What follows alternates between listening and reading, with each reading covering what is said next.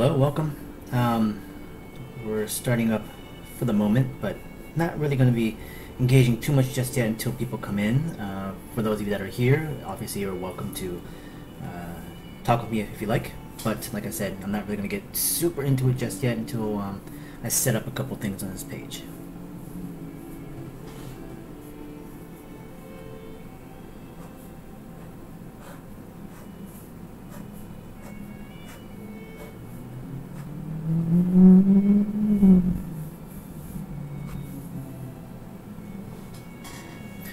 Do give me a little bit of feedback for this particular session because I have a new setup going on where before in the last 4 episodes everything was done with my phone and that was it. So the mobile app was fine, but I found that the video quality was kind of so-so. Okay, so the mic is not that, is it low or is it loud or is it noisy? Kind of let me know as to like staticky. Okay, let me see if I can bring it down. What if I brought it down? Is it better now? So I'm just kind of adjusting the audio right now real quickly. See if I can bring it down a little bit. We'll see if that gets rid of the static. Yeah, it's also a little bit further away. So I'm just kind of seeing what the best... Did it work better? Okay. So what happened was that my audio decibel was really, really high. So I just kind of brought that down. So hopefully got rid of the staticness, but you can still hear me okay. A little bit muffled. Let me see if I can bring it in a little bit closer, and hopefully that will make it a bit better. Being a little bit closer to me might help adjust in terms of the muffledness of it. But again, I'm trying to get a sense as to like how this setup is going. Before we just had our phone, so all the audio was being recorded off my phone as well. But here we have an actual mic and also a camcorder, which is set up right above me. And I'm trying to get a sense of like how it's feeling so far. The video quality should be much better, and the audio I thought would have been better as well too. Vibrating, okay. I'm wondering if there's anything in my audio input that can help this, but give me a second as I kind of slightly adjust a couple things.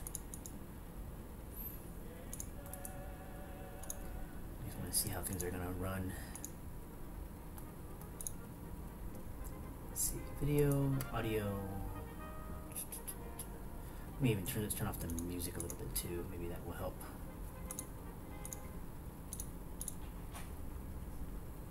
And you're probably gonna get a lot of noise from just background stuff, like the computer noise and whatnot, the fan of it. So I'm hoping this will be okay, but we'll see what happens. Hopefully it's not terrible. Oh. Sorry, audio just kind of kicked out. So that's also another problem, is that it does seem to go to sleep. So give me a second as I kind of play with this a little bit. This is a new session, so I'm going to make sure I get everything right. Power save off. Okay, hopefully that will fix that problem, because the camera goes to sleep. So let me just check couple last things with the audio and see if there's anything else I can do. Hopefully, like I said, it's not too bad.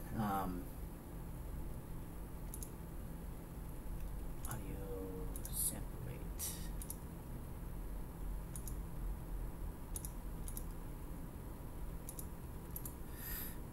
Kind of looks like I can't really change anything unless I start up the program again later on. So for now, I think I'm just going to keep things as they are.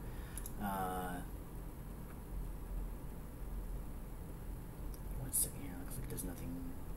Yeti. Desktop audio.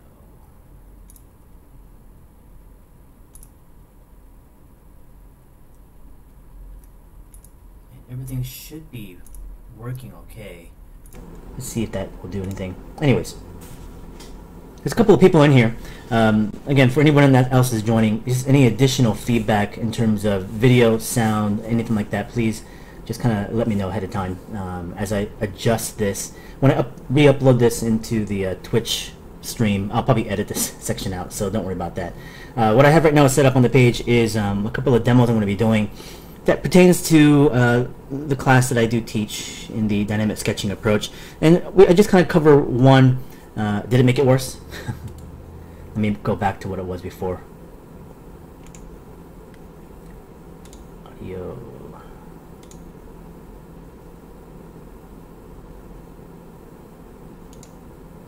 Default. Fast.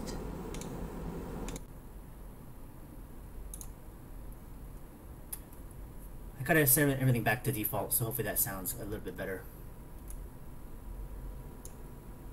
But I'll keep adjusting as I go through this session, and hopefully it'll make it somewhat better.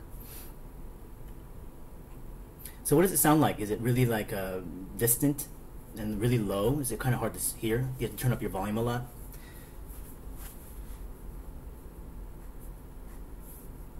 Hopefully that's a little bit better. Okay, good. We'll just go with that for now. And I'm also going to hear it later on after the recording and see if there's anything else I can adjust on my end. Once I restart the Twitch app, I'm actually using this kind of studio called the OBS studio. I'm still trying to figure out a lot of like the streaming processing of it. The video seems okay, but now I'm just kind of wondering about the audio now in the future. We'll see. Maybe I have to next time try just going off the audio directly off my camera too, and we'll see how that goes next time. Anyways,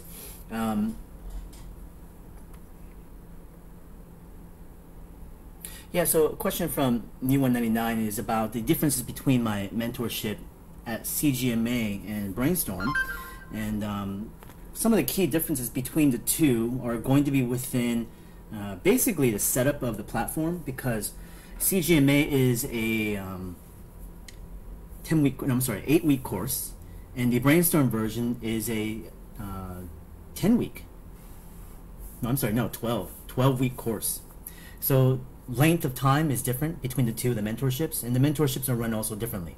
Where the Brainstorm version has basically a one-on-one time session, an hour at least, minimally, per person, per week. Whereas the CGMA version, everyone's together in one session of a room, online that is, and we deal with each other for a 3 hours amount of time, and I do feedback, one-on-ones, talks, in that chunk of time in the week. So you're actually getting more time on the mentorship at Brainstorm, less with CGMA, but the price difference is because of that. So those are the key differences. Okay, so now that I have this kind of set up, what I want to explain for this, I guess, first round, this first session, first part, before I jump into an actual sketch in my book, is going to be always a lesson or even just a topic based off of one of the things in my class. And one of them is based on this idea of shape combination. This idea of relationship within space. And right now we have these 5 core forms. And these are the building blocks, the fundamental shapes that we use to construct everything that we see in observation. So when we go draw on location, let's say you're with me in class, we will go draw things like plants, bugs, or animals, and cars, and tanks. We'd go draw many things. Sorry, that kind of blanked out real quickly. So will I have another dynamic sketching course on CGMA in the future? Not right now at the moment. So the only place to be able to get it is through actual classes that I'll be teaching online through my courses. Okay. Beyond that, though, so in terms of what's covering in this area, it does again pertain to that class of CGMA. So Option, thank you for that suggestion. I will definitely take a look at that. I'm looking for more suggestions too. Let me write it down somewhere actually. Stream elements. Okay.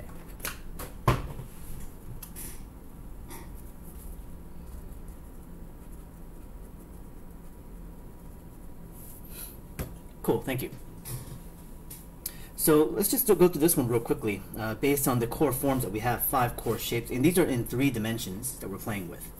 And the idea is that how do we apply this, the combining of shapes, into observational drawing? Because this right here is all basically just playing with perspective, the relationship of space. Perspective is the idea of giving the optical illusion of 3-dimensional objects on a 2-dimensional plane. That's the point of perspective. So here I'm showing you things like vanishing line, or basically lines that are going back, receding to the horizon line, which gives you the vanishing points and gives you the impression of things going back in space. Objects can be in front of objects, foreshortening can happen as well too. And so those are the things that can actually, apply towards perspective work. So over here, beyond that, the idea of just only having a relationship within a space of things next to each other, we also want to show combinations of things. How do we put things together? So for instance, one example would be this. If I just showed to you straight on, imagine if we have a box coming down, and then another box is being combined into this one.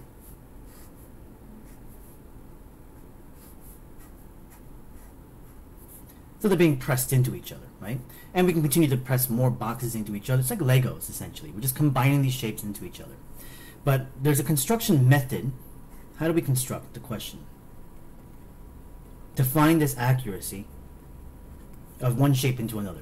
None of this stuff I'm going to talk about, I wouldn't expect any of you guys to automatically just understand. But these are just notes to share with you in terms of things I go into for my classes. So how that kind of works is, imagine if we took that box again. We drew it completely. And from there, let's draw the other box, and let's just overlap it.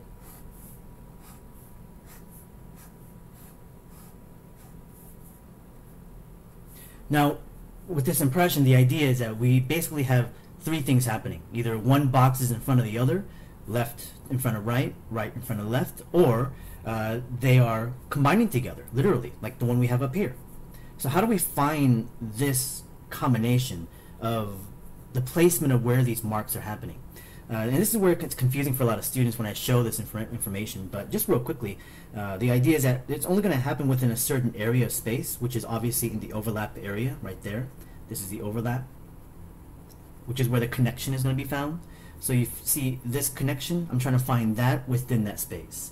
So on this very line, right here to here, which is the line nearest to me, nearest to the camera, I'm going to choose somewhere on that line just by choice. There's no direct answer as to which area you want to choose. It's all based on subject matter, or you as choosing it. Let's just put one in the middle for the moment. I could put one near back or more to the right. Doesn't really matter. From there, I can place a line going down, following this perspective, then going back, following that perspective line. And as we do so, if I kind of darken up the lines, we now have the two boxes being combined together within the same space, which is a real relationship between the two forms as they are interconnecting together. Okay, now that's one thing, one box connecting into another.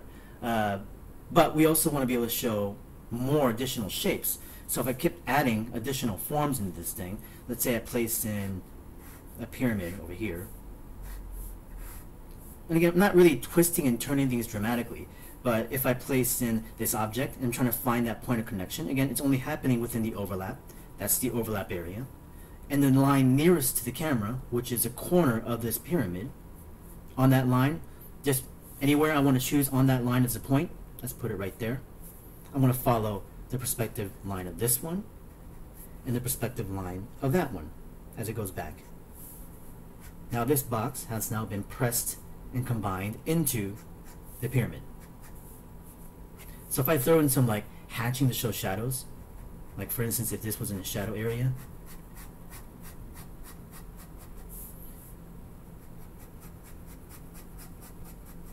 you start to see how these combined shapes are appearing. Another difficult one would be to even consider now curvature. I mean, let's say I took a box. Again, starting with a box is kind of the best idea because it gives you a sense of perspective. It's easier to generally construct, and it's kind of the typical shape that we approach with for the exercise. But whatever shape you begin with is up to you. But I typically start with the square, this cube. From there, if I wanted to apply something more spherical, and that's what we placed in a sphere, like how do I combine this to this? Trying to find these kinds of points within a rounded spherical form sounds very complex, and it can be for many people. And again, I'm looking for the idea of overlap. The overlap is in between this area here, where the sphere and the box are next to each other. So from there, I'm going to find the line nearest to the camera, which is this line of the corner of the box. and I'll find the point. Just your choice. Let's put it right in the middle just to kind of keep it safe. At this point, what I have to do is follow. This is the top plane. This is front plane. And each of these planes are in a perspective. And if you kind of imagine an ellipse sitting inside there, you have to take that ellipse and put it on the inside of the sphere. So imagine drawing through all the way inside the sphere, matching the perspective plane at the top and the perspective plane on the side. Then imagine this line wrapping around the sphere. Here's the corner of the box. Imagine if this was in shadow side, the front plane. That sphere has now been pressed into the box. So what's the point of all this? Like, why do we have to practice this in the first place? Like, is there an actual, use of it at all? Well, let me just give you a really quick example of even like drawing something organic and how we can combine something of this information technique into like observational drawing or more construction methods. So let's say I drew something very organic like a fish, and we can start a fish with, how about a line, and that's going to be just giving me general length and proportion of the animal, and then from there I can begin with, how about I don't know, the fish can be a cone head, and then from that cone kind of head-like form we can go into more of a longer cone-like shape. Here's some cross contours, and then back end is going to be the fins.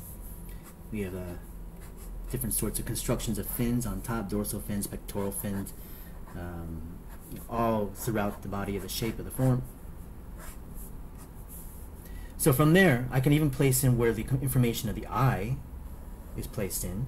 Now if I want to find the other end of it, all I have to do is draw through the thing, find a cylinder, and now I can combine these shapes together also. How the cone wraps around that cylinder, giving you this three-dimensional information about how these shapes are being combined together. Here's the mouth construction to the gill.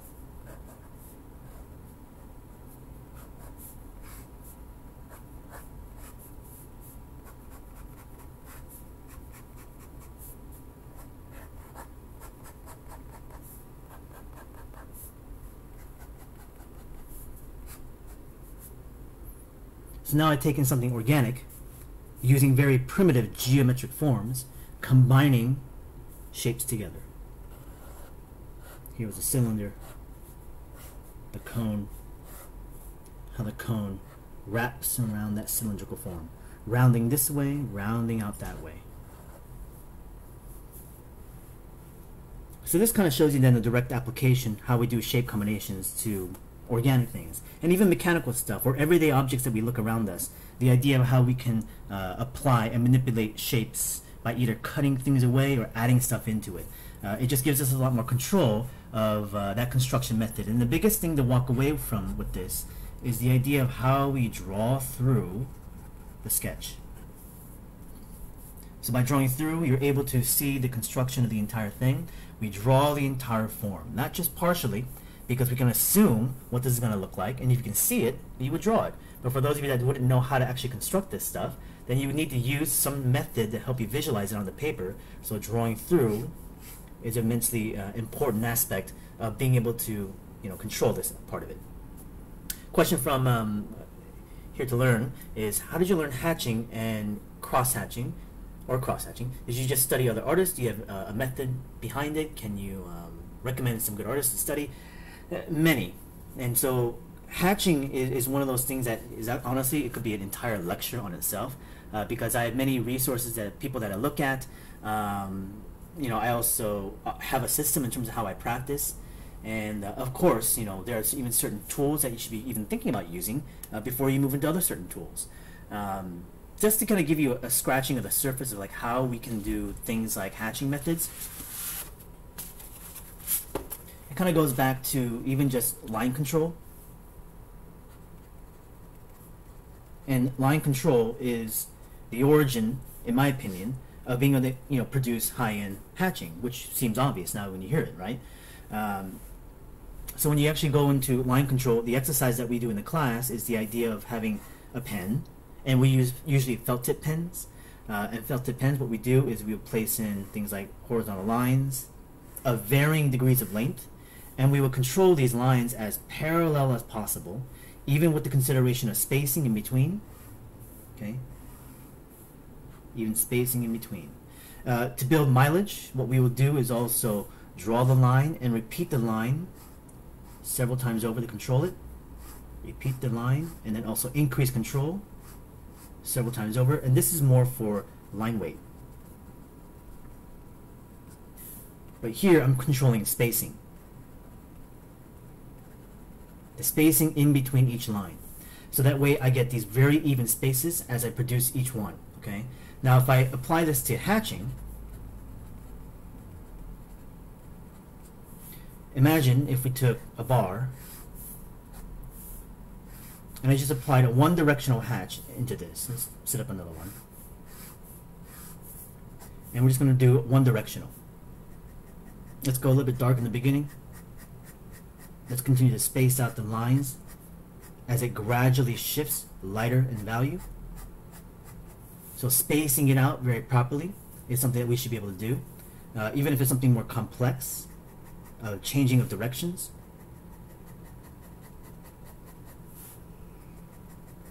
The more I tighten up the actual hatching, the darker the value becomes. The more I begin to space things out, the lighter the value as it shifts down this gradual change. So that's where I would practice our hatching methods, right? The succession of each line as it's being produced on next to each other. So that's one of the methods in how we practice this particular exercise. Again, we can vary the degrees of directions. There's even an actual system that I follow in terms of how many directions you can go up to. And of course, the controlling of value. How dark you go, how light you're able to shift it, how gradient and soft and smooth that transition is also. So this is kind of like the beginning parts of how you would begin to start thinking about hatching. So if you're going to hatch in the future, I would say first you're going to want to really practice your line control. And from there, push it harder, okay? So this stream right now on Twitch, it is going to be saved for a couple of days. What I do is download it, and then I re-upload onto Twitch as a highlight, and I'll save out a section of it, and so that people can watch certain parts. The entire live stream will most likely post it somewhere else. I might do it either on my YouTube or, I don't know, I'm not sure exactly yet. I have them in storage right now. The very first episode I don't have anymore. It disappeared off of Twitch because I didn't realize they deleted it. So anyways, so Ryan Millen asked about ellipses. You know, I'm having trouble drawing an elliptical plane inside of a sphere, and particularly getting a plane to be parallel to the face of a top or bottom face of a cube that sphere is in. Can you show us how you would attack that? Yeah, ballpoint, it gives you much softer control. So right now I also have a ballpoint pen like this one. So there's nothing wrong with using ballpoint pens. So if you wanted to do this exercise with a ballpoint pen also, just go with the intention of commitment to the line. And so you can be softer about it, obviously, which is a big benefit of ballpoint. But the problem with ballpoint, as you start to hatch or render with it, is that you begin to feather. And when you feather, you produce a lot more line than you really need to. So felt tip pen has a much thicker line work, so that way you got to be much more in control of how many lines you're placing down. So one of the terms behind that is line economy. How many lines do you need to produce a certain shape or aesthetic, right? So if some people are drawing boxes, what do? They do this. They're trying to find that shape and trying to find the lines and making sure each direction is correct. And they use all these lines just to find it, instead of going in there and knocking it out with a couple of strokes with the confidence and commitment that you need behind it. Now both apply. There's nothing wrong with one or the other. I'm just saying be mindful of what you're actually doing. Control it because you intentionally did it, not because it's just because you're trying to search your way through it, right? In terms of the whole elliptical thing, ellipses are, again, much like hatching, another entire lecture on its own, and I can't go into the entire thing now. We don't have the time to, because I'm going to move on to the sketch. But when it comes to ellipses, and they are very complex, it's, for one, here's a really simple thing to understand, or I guess to get over and across that you all have to kind of like figure out. Even if we just drew a circle, okay? Take a box, we'll cross it off, and we'll throw a circle in there. And we can say that this is a symmetrical form, obviously, right? So if I flipped it in any direction, it's 50-50. Okay, it's half each side. It's symmetrical, completely symmetrical. And even if I took an ellipse of whatever degree, by flipping it vertically, horizontally, this is also 50-50. This is a symmetrical form. Yeah, for rendering aspects, ballpoint is where we apply that. So back when I was at Art Center, we were all super into ballpoint because we would render the crap out of our drawings. But again, it has a time and a place. It's about choosing when you do something like that and when you don't.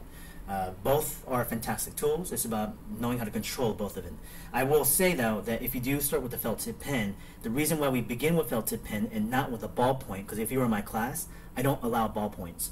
And the reason why is because, again, it creates a lot of hesitation and feathering techniques. So I want you to commit to your lines and build up more confidence. If you can build more confidence and then come back to the ballpoint, you have much more control of that particular tool as well too. Even when you go to the pencil, other tool sets, your line economy, but line control becomes far better. But that's just, again, part of my class. I'm not saying you have to do that. It's just if you were in my class, you would.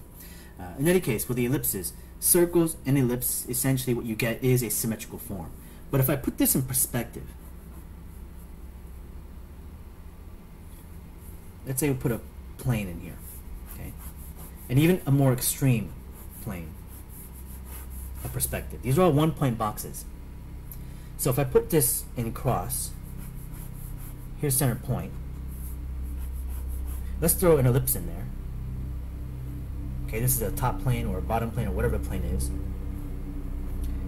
Here's the dilemma of what we just did right now. We've already confirmed the fact that the ellipse from a plane that's a circle to an ellipse is symmetrical, okay, and that's what makes it a true ellipse.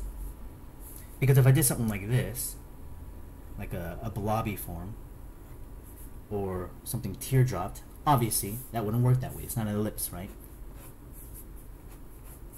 So if I did something like this in perspective, and if I threw an ellipse in there, what you are now getting is the front side and the back side that are not symmetrical, okay? So you have this front section larger, more in space than the one in the back. Now we can say that, but that's in perspective. It's supposed to be doing that. But that's not a true ellipse then, because we have a skewing of what's happening. So typically in perspective, what we tend to do is that when we have a box plane and we cross it off, the question really is about this. Where is true center of the ellipse? True center. True center, okay?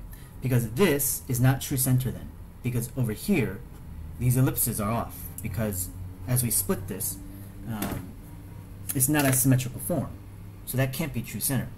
But if I brought that center down a little bit and then drew an ellipse inside there,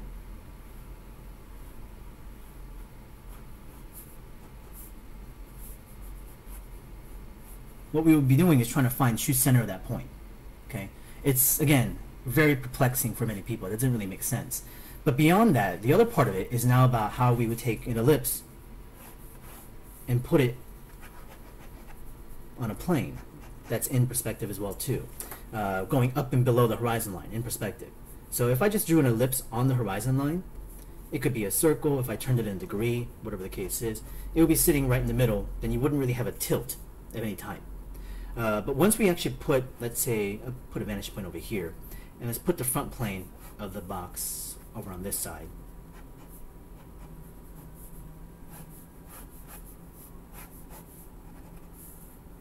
Let's have the vanishing point going that direction.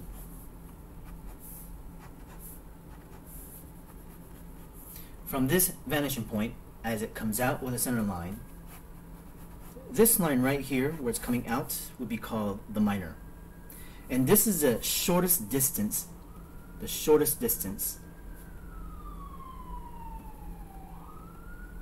between two sides of the ellipse, okay? Then we have this line coming out from this direction. which is this one here. This is what we call the major. And this is the longest distance between the ellipse, essentially. Okay, the longest distance and shortest distance, the minor and the major. So if I have the minor applied, which is coming from that vanishing point, from the center of this plane, that is the shortest distance between the two spaces. The major has to be 90-degree angles within that cross, 90, always. So if I throw in 90, that's going to be this diagonal here.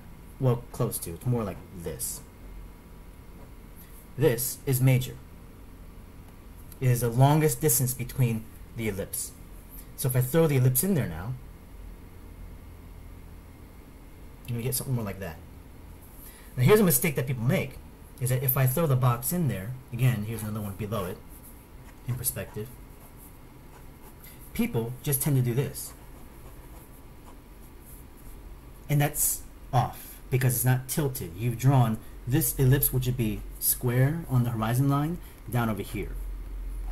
And that's a very common mistake that people will do when it comes to ellipses. And that is not correct as an ellipse. Because what you are now getting is more of, think of like a cigarette lighter. You're getting an oval shape. Okay, where it should be more tilted. Because if I throw that back in perspective now, this is how true ellipses in perspective will look in a cylinder. Anyways, it's very confusing stuff. Took me a very long time to figure that kind of stuff out too. But understanding the major and the minor, just this alone, can solve a lot of problems, okay? Is first to understand that the shortest distance between the ellipse spacing is the minor. The longest distance between 2 points of the ellipse is the major. In that line, you have a 90-degree angle. So if you have it in perspective, you find the minor, which is going to go back into one vanishing point. Think of that as the axis of the wheels. And then the major is always 90-degree angles, 90, to that minor. This is just out of my, well, I've done it so much that, you know, it's out of my head now, so. I just choose random topics per session, and when somebody asks a question about something, I'll try to get into it. Again, like I said, this requires a lot more demos and process, even to see it apply to something, to make it more sense. But this is just to show you guys real quickly, because this is not a class, this is just to show you guys a bit of advice. And people ask questions about things, and I try to answer a few things here and there. So it just kind of gives you an idea as to like what we tend to do in the classes that I teach. So here's some of the other notes, which is the idea of combining shapes, relationships of forms together, combining three-dimensional shape language. Then the idea of hatching emanates from line control, whether it's about line weights or spacing. Then it's talking about ellipses afterwards. But anyways, for anybody that's just joined in now, that's kind of what we covered at the moment. Okay, I need to keep in control of this camera because I don't want it to go to sleep. It's still currently on that mode, so I need to turn it off when I get the stream offline. Anyways, we're going to go to my sketchbook over here. I'm going to zoom out just slightly. And we're going to be sketching on this paper. And I'll be also answering questions for people that have more curiosities of things. That's why I kind of do my live streams in the first place. It's just to talk, chat, and draw for you guys live. The first, usually like half an hour or more, is about an actual lesson of something. But now we can kind of get into the idea of just Q&A, and I'll be just drawing it in general. And of course, you are more than welcome to engage as much as you want to. For those of you who are just coming to watch, what I would suggest you do is draw, sketch with me, you know. And anybody that has more feedback based on the video, based on, I know the audio is a little bit off right now, so I do apologize about that. Hopefully I'll get that all fixed up next time, but I know it's a little bit kind of probably quiet or low or distant at the moment, even though the mic is right next to me. But that might have to do with something internally right now with the camera or with the OBS studio. So the question I get from Krulex is, I have a hard time finishing my drawings for years. You know, it's like, how do you know, what's your advice on something like that? It's like, when you guys start sketching something, you don't finish it, right? You just end to a certain point because you feel like it's not going in the right direction, and you stop. You go to something else. So what's my advice to that? You know, here, you know, NY Rock is saying, you know, just draw as much as you can. But the thing is, just drawing it, we can say that, but it's not always the best solution for everybody, because there are other things that have to be presented to you that gives you a better idea as to what to begin with. Maybe in the future, Tiger Mac, if you're for someone who may ask for something like that in the future, if we're asking about primitive shape techniques for figures, I will do so next time. But for today, definitely not. So I'm going to start something here real quickly first, and I'm going to continue to answer the question about that. So again, the question was like, how do I stick with that finishing? A lot of it has to do, for me, in my personal opinion, about clear intention about what it is that you were trying to sketch in the first place. Okay. Now, what do I mean by that?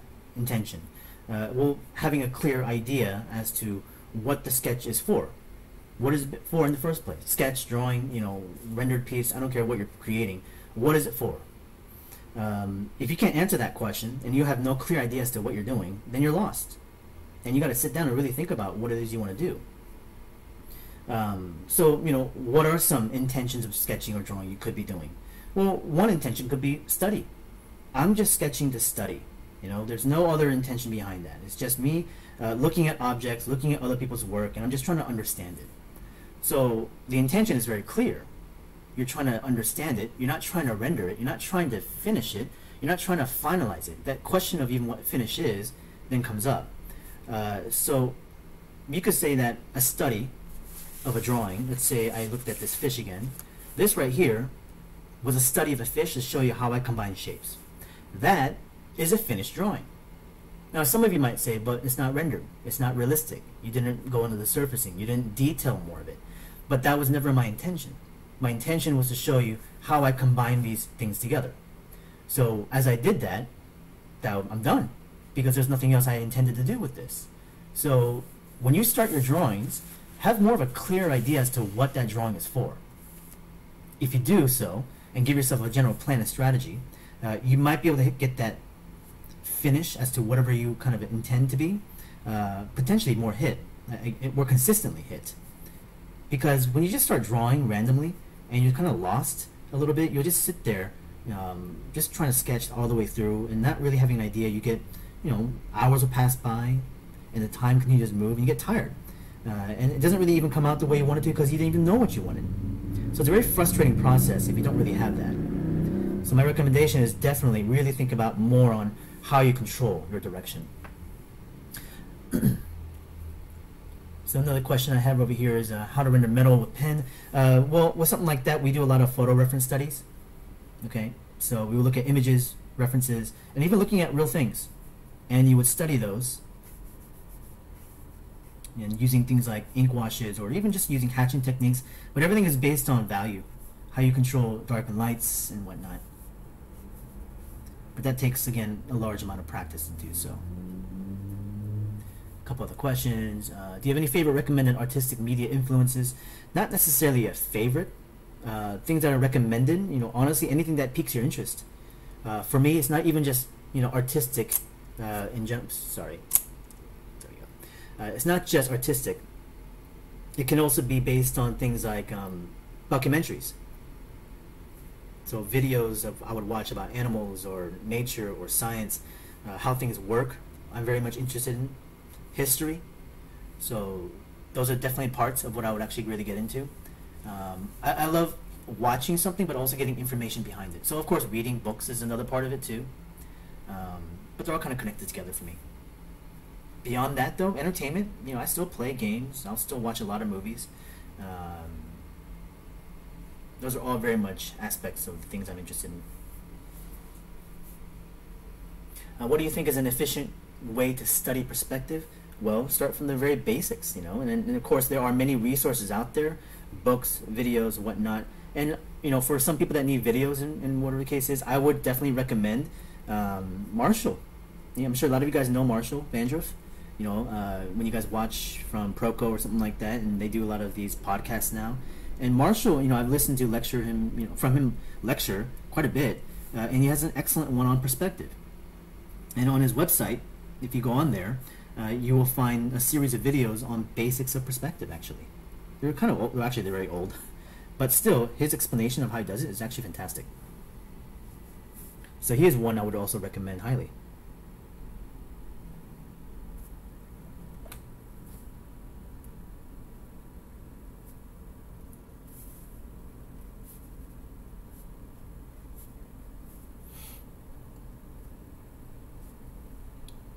Let's see.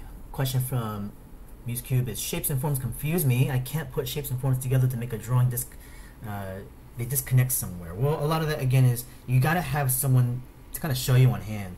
You just simply say whatever you're drawing, make it into primitive forms. I mean, it makes sense in terms of like me explaining that and saying it to you, but in terms of like you actually applying it, you would have no idea where to begin. So in that situation, you gotta have some sort of avenue, whether it's an online course or an actual physical location, something that you can go to that will help you understand like what it is that what we're talking about, right?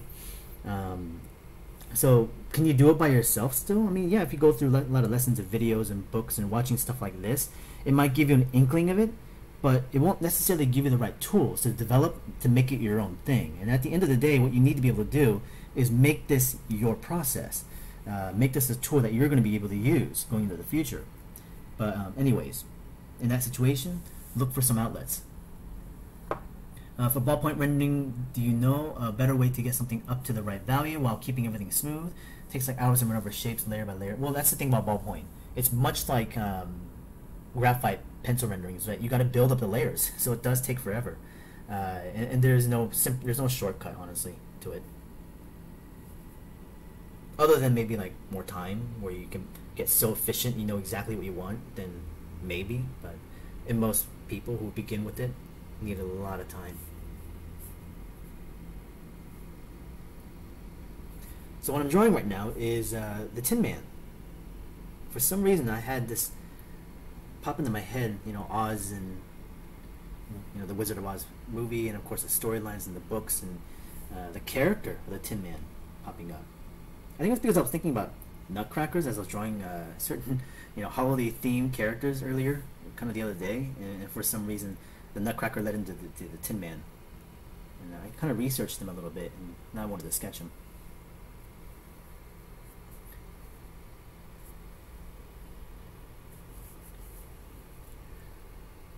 I had not seen Kirby Rosanes, I think that's his name, his pieces. I'll look him up later on though. I'll look back on this stream and write down a bit of information from people's suggestions and also advices on things.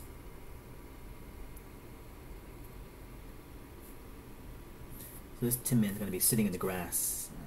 He's going to be frozen solid from rust, which incidentally, tin does not rust. So maybe he'll have like a tin surfacing with like a steel underlay.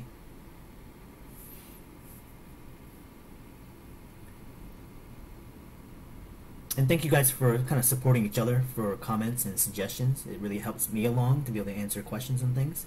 Especially if I miss something, I do apologize. Sometimes the questions pop up and I don't always catch them. So if you guys can help each other also, it can be great. This question from Kulex is, you hate traditional and love digital. Are you a hack? Not necessarily. Would I recommend starting with analog and traditional methods? Highly, absolutely. Now, does that mean that because you started with digital, that makes you a fake in any way? No, of course not. Digital is just another medium. It's just another tool. But the problem is, certain tools create bad habits, and digital does create bad habits as well. And the lessons that you'll learn on the digital side don't always migrate to the analog side, the traditional side. However, a lot of the traditional methods do migrate to digital in terms of form of thinking, processes, techniques, but a lot of the digital techniques do not. Now, can you learn things like value, color, all that kind of stuff, and whatnot to digital? Yeah, of course you can.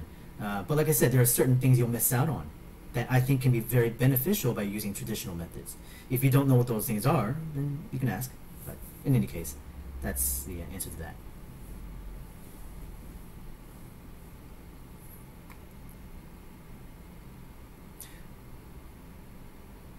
Thank you, Sergio.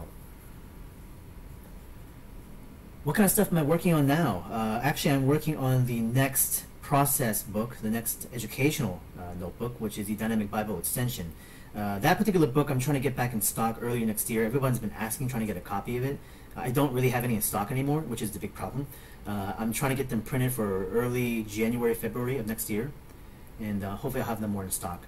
But I'm planning to actually produce the next book, which is going into more specific details of those notes, because the complaint or the feedback I got from the first book was that it was very general, in terms of like the topic and the techniques and whatnot. And I designed it that way, so that way now I have an opportunity to go much deeper into the specifics behind it.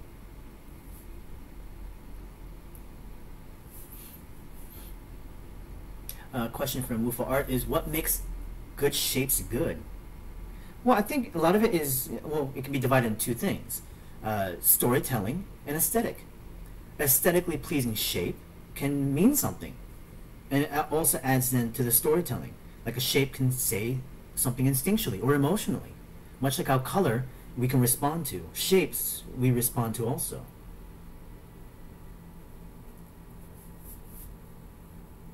Yeah, Control Z, join traditional. Very bad habit. But again, that's, like I said, some younger people who begin their art training, because of the advent of digital being such a commonplace now, you begin with that. Like when I started drawing, we just used pen and pencils. I didn't get introduced to digital stuff until high school when I was like 18, 19, but this is back in like 98, But we only just played with it. It was never really fully implemented into the process of things. People were still fighting it, if anything else. God damn it, sorry. I have to keep coming back to the camera because it shuts off.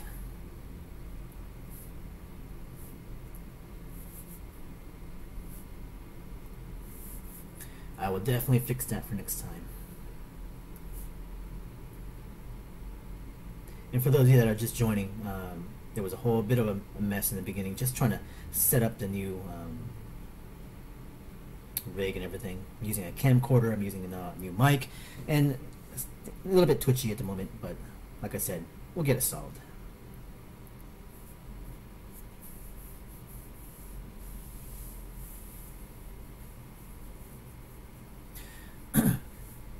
Commentators, I used to love to draw and drew almost every single day, but now I seem to not like it anymore. I can't even finish drawing because I tend to hate it as I go further. This is not a problem of technical, this is a problem of mental, just how you mentally think about the process of drawing. But it's also about, how it looks personally to you and things that you are seeing that, quite honestly, most people wouldn't. It wasn't doing that last time because I was using a phone. So I'm using a Sony camcorder right now, so it's on a power save mode. I thought I turned it off, but it's still doing that. So I have to turn that off at some point when I get off the stream, because I don't want to go through fumbling this right now because it's going to be too distracting and people won't like it. So I just have to go in there and just make sure it doesn't go to sleep. So I have to check back like every couple minutes. But anyways, in terms of like that comment, I understand what you're saying, Sergio. It's a very common thing, and you have to understand one aspect, is that the way you feel is normal. Okay? Everyone feels that at some point. Every professional artist at some point has felt that too. It's like what you're doing you don't like. Everything you put on the page just doesn't come out the way you want it to. And it's a frustrating process because you put effort into it and it doesn't really feel like it's giving any dividends. You're not growing, you don't seem to move forward, and it's just a struggle each time. And you have to go through this whole mental, build up to know that you're going to be going through stress, essentially. And to be honest with you, how drawing should be is not stressful. Drawing should not create, this anxiety where a lot of people actually do have now. And I understand it, but I don't necessarily go through it myself. Drawing for me is an extremely entertaining thing, and I'm highly rewarded by it. Now, people will say it's because you're so good now. Well, I don't also believe that I'm the best. There are people out there that are far better than me, but that doesn't detract to the fact that I enjoy it immensely. And granted, of course, I have, many, many decades putting into this thing. Now, the question is, how much time have you put into it, too? And you could say, but I put years and years myself into this. Yeah, I can't argue with that. And one common answer, as many instructors will tell you, is you gotta have more time. Well, I don't think that's the best answer for everybody either, because anybody can just say, do more time. But I think a lot of it is also making sure the way you think of your work is a reflection on yourself. How you think about you, and being able to just enjoy the moment instead of having to overthink it. Now, I'm not saying that you have to change it overnight, and who you are right now is you're not going to be able to, make it. And you can. You have all the potential and all the opportunities to be able to do this.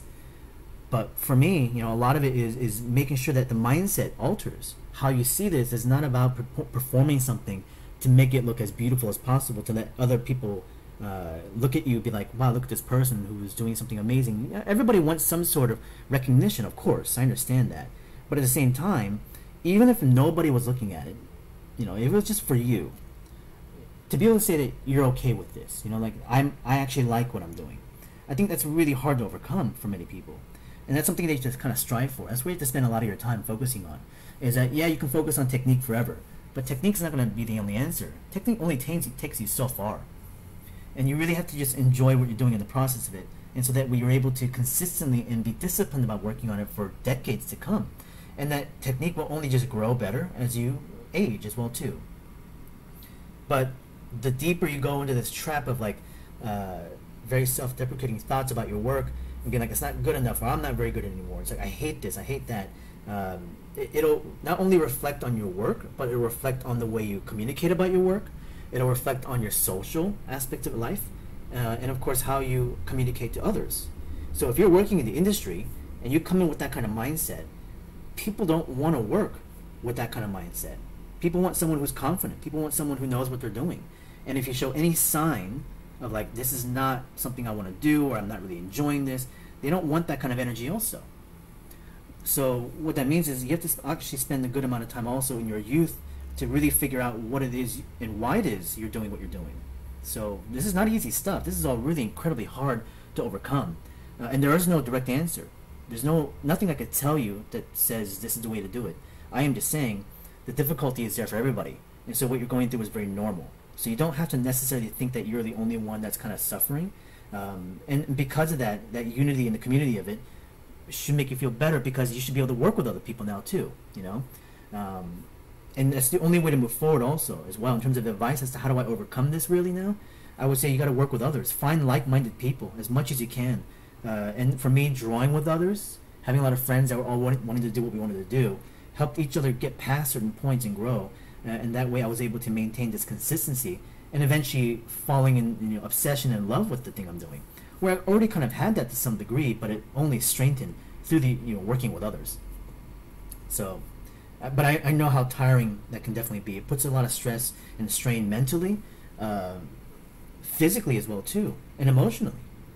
And so not everybody can do this, and that's why the most common people, the laymen, can't understand the difficulty of this sort of lifestyle, where you're just trying to create, and people think it's like, oh, you just practice and put that time into it and you'll get better, but that's just a part of the equation. Sorry if I missed a bunch of questions on there, but Wolfa R asks, have I seen Spider-Verse? I have, and I loved it. It was great. Let's see, I think there were a couple others here.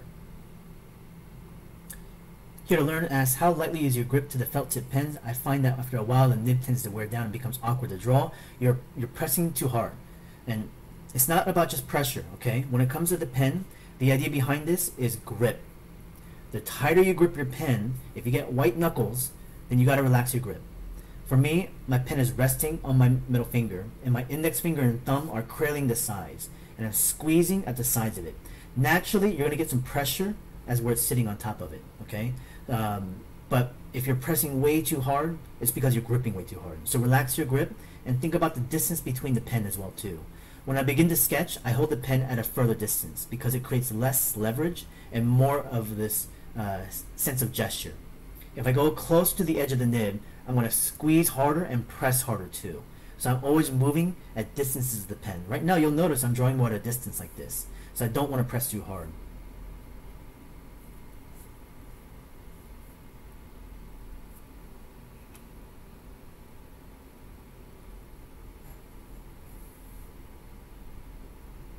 And I appreciate you guys stopping by and asking questions. So,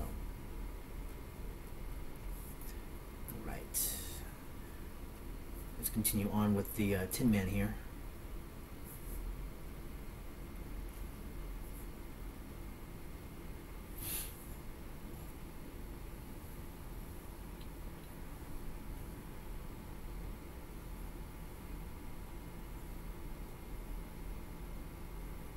we have a lot of great comments, and I'm just kind of reading a few of the comments on the chat board right now, and it's great to have you guys share your personal experiences and whatnot. So, as much as you would, potentially learn from me, you guys could actually very much potentially learn from each other. So the idea is that everyone has their own perspectives, and as an instructor, even though I teach a certain method, the reason why I enjoy it so much is that everyone's perspective is different, and so how they see it and how they use it and manipulate it is their own, and that in turn helps me understand how I can also approach it differently. So I learn just as much as I teach, and that's why I also agree that when it comes to teaching, it's not about just looking above, but it's looking laterally next to you. So when people are looking for answers by going to like pros and people in books and old masters, and those are all great methods of learning, but like I said, looking right next to you is really important. Who are you moving with? Is there anyone else around you? If not, it really stifles your growth. Because to maintain that energy and discipline by yourself is incredibly hard mentally. And you don't always want to just turn online, because people online, again, I'm sure you understand, there can be a lot of negativity in terms of people's mindset and such. Not because, they're trying to be, it's just the name of the game. And in terms of this field of working in art, it just kind of comes with the territory a little bit.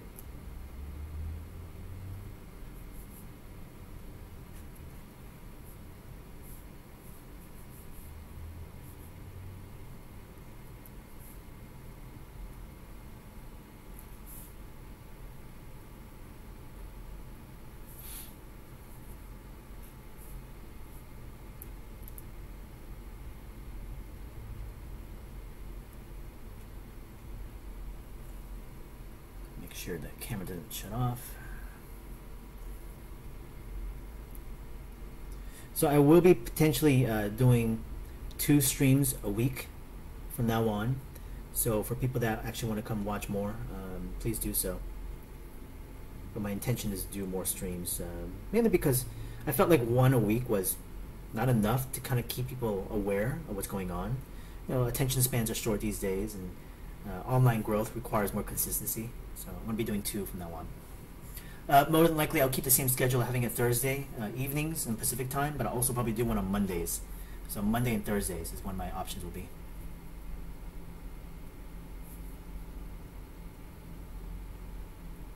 I will be doing a watercolor on this as well, so let me move this a bit more.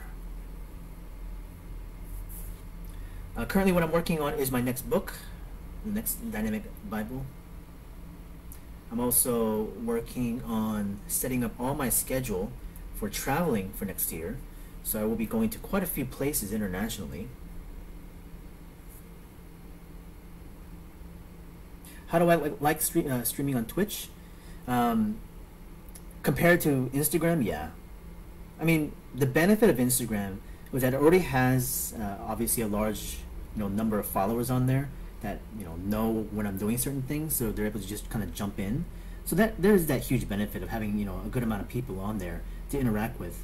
But to be honest with you, even if it was 10 people, it's still fun for me, because even if I'm just interacting with a few, it's more than enough. So the change of the platform was not really much of an issue in terms of numbers of people, but definitely in the fact that Instagram eventually kind of showed me that quality wasn't very good. I didn't like the format in terms of the orientation of the video.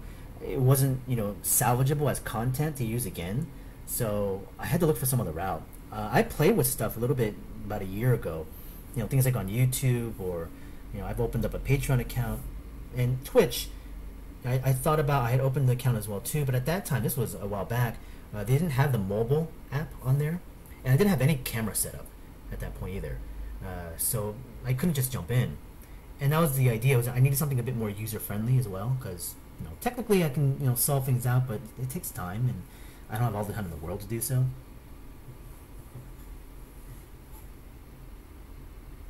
Can you share art? In what way?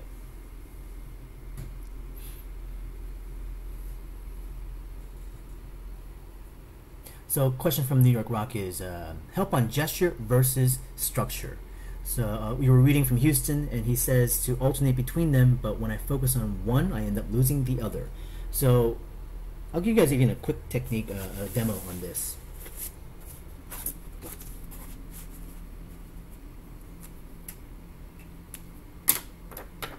concept of gesture and structure.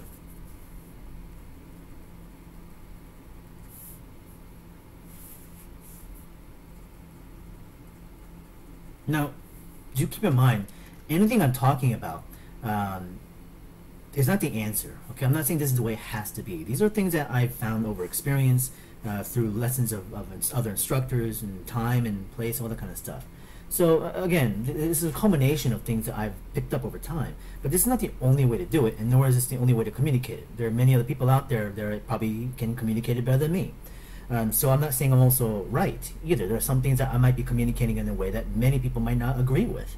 Regardless of that, this is what it works for me. Okay, so at the end of the day, for a lot of you guys who are learning from many other instructors or books or formats, is that you have to be the one to make decisions as to what works for you, and pick and choose the things that really add to your techniques and lessons and methods or whatever the case is.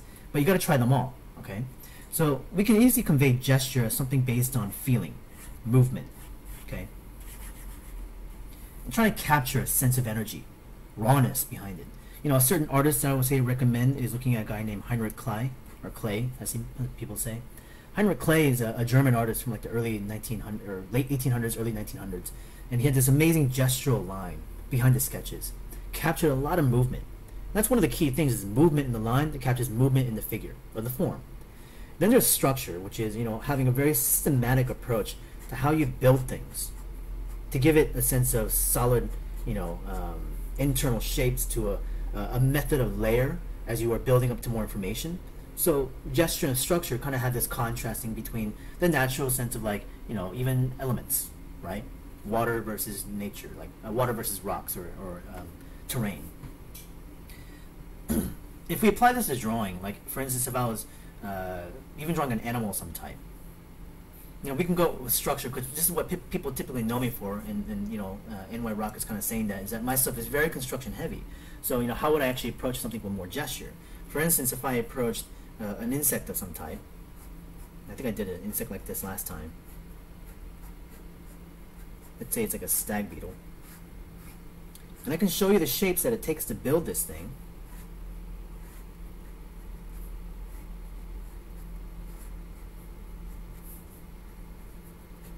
And of course it has, you know, as an insect, 6 legs, in terms of all the anatomical details, the kind of forms that I would use to convey each section. And I'm drawing through each form, getting through every section and piece. So this can be a more constructive method, obviously. But can I approach this also very gesturally? Yeah, it could. And here's one of the techniques that I teach in the class at Art Center, or even at other classes that I have in the dynamic sketching approach, which is to convey a sense of movement. And what I'm looking for is a spontaneity of decision making. So for instance, as I draw, here's the what we call the one-line drawing. And this is done by many artists, this one-line technique. And so we'll start the drawing, and I'll move. And I won't stop. The idea is that you don't stop until the drawing is complete.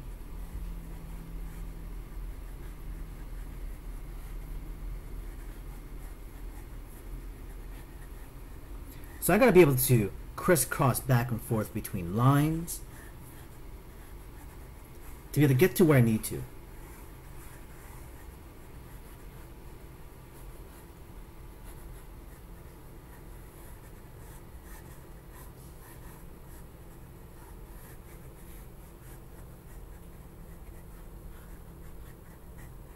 Now that doesn't mean that one technique is better than the other. It just means that one is showing a different expression than the other. Both of them have strengths. One is very structural to show you 3 dimensions of the form. The other is very gestural movement, which captures a lot of energy and spontaneity of line. Lines that I would not consciously make. Lines that I'm having to produce because I just need to move in certain directions.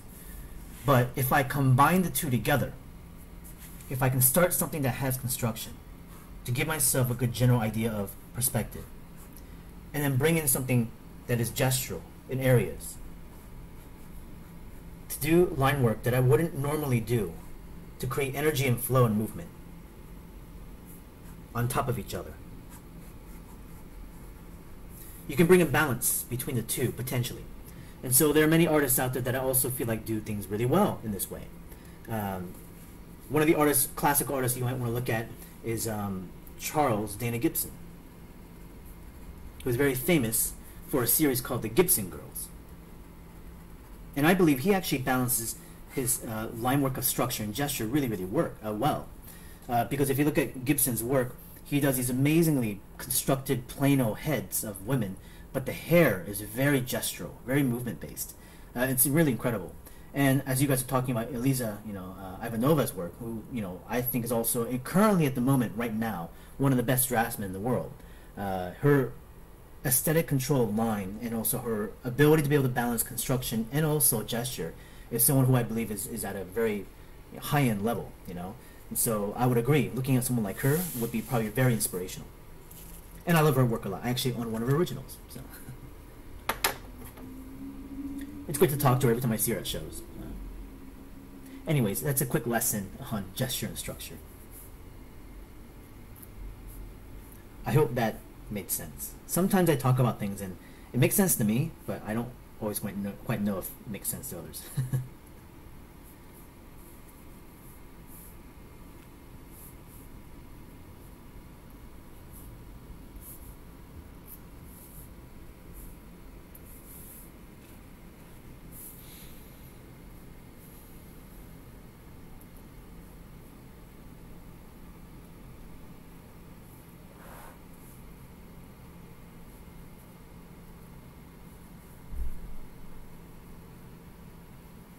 These days, I don't really buy prints and books anymore. I tend to buy originals only. So any artists that I am fond of, friends, also I can support, people I've always wanted to collect from these days, currently, I usually tend to save my money to buy original pieces. I have this original from Jeff Darrow, a comic artist. If you guys don't know who Jeff Darrow is, look him up. Jeff Darrow was an amazing comic artist who's still around, did the Shaolin Cowboy series, and I bought an original from him, a couple $100. It was a large piece. It was incredibly drawn. I still need to frame that.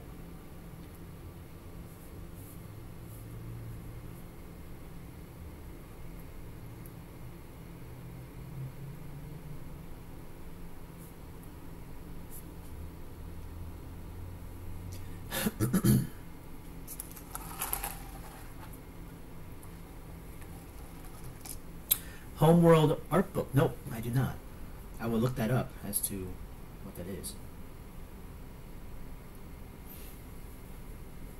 Jeff Darrow worked on an amazing comic called Hard Boiled, which is the one I was introduced to when I was a kid. Or not kid, younger. He was known for a lot of his concept artwork for The Matrix back in the 90s. But his comic series stuff, Hard Boiled was one of his most notable ones. And he did another one called Big Guy. Really amazing series as well too. And then recently he's been doing the Shaolin Cowboy. Jeff Darrow's work I'd always see at Comic-Con in San Diego. And again, I've always loved his work. The level of intricacy and detail is mind-numbingly heavy. To the point where some people probably don't really like it so much because it's too detailed. But I really loved it as a younger person. And I would try to imitate that like crazy.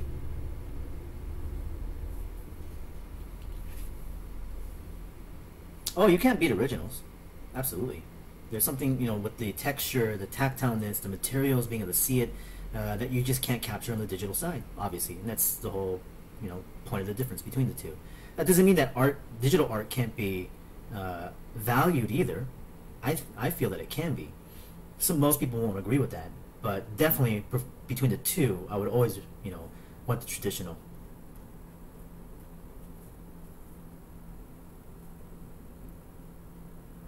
I am going to bring in some watercolor into this. I'm going to be using my Schink brand watercolor. Oh yeah. It was Frank Miller and Jeff Darrow come together for that one. I'm amazed a movie or a series of some type has not been optioned for that particular book. It's such an amazing IP. It's a crazy story, but...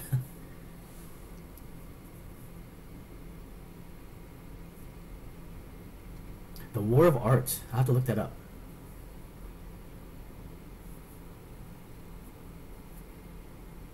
So here we have a rusted Tin Man.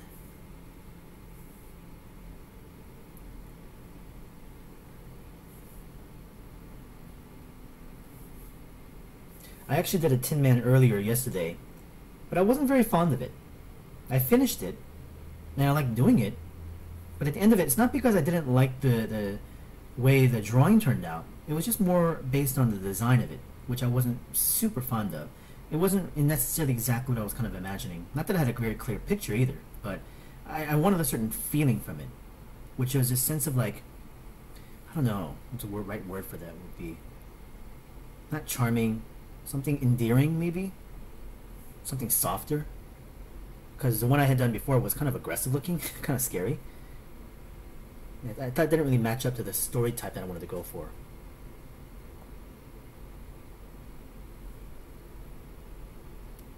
So usually when I tend to have drawings and drawings that I tend to favor or not favor are based on now feeling, not on technique so much. Does the feeling convey as to what I thought would be kind of close to. This one is definitely much closer to what I'm going for. The only other language I can remotely speak, which is very basic and primitive at its level, is Korean, because my ethnic background is Korean. Parents immigrated over to the U.S. back in the late 1970s. I was born in the U.S. in the 80s, but I grew up in a kind of a town where not a lot of Asian people are around. So I was born in Colorado. My dad joined the U.S. military back in the 70s, and I was born in 81 on the Army base in Colorado Springs, Fort Carson, where I was born. And we moved to Ohio, Columbus, Ohio, and my dad got a job in Honda at the production line of Honda cars, painting them. So he had a very kind of manual labor job. My mom cut hair, so she was a hairstylist. She owned her own little shop, and that was it. That was our lives.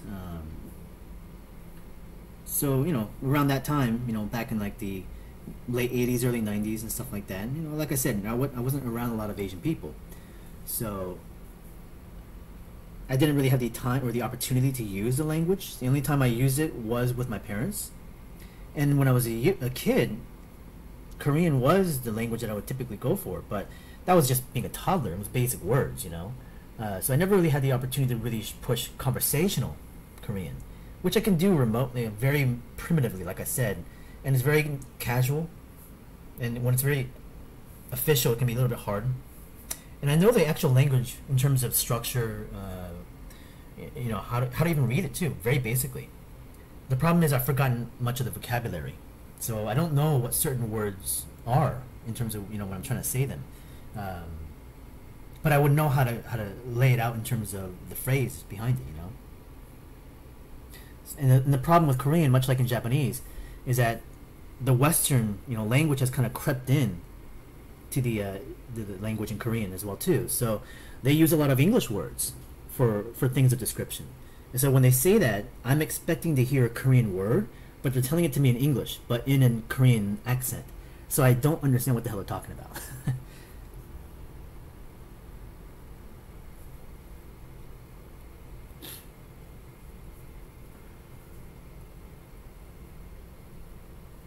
That's very interesting, Ryan. Nick was his name, and that's funny because the actual name of the Tin Man is Nick when he was a human. I think his name was like Nick Chopper. His story is very grisly in the Story of Oz.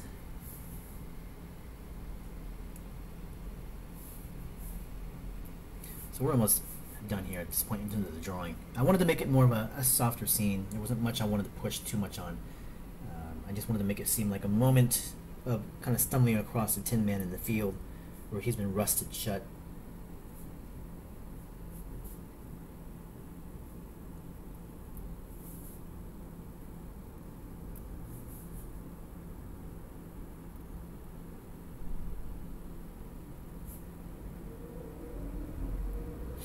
I'm going to bring in some watercolor. I'm going to be using these water brush pens, or just water brushes, that is.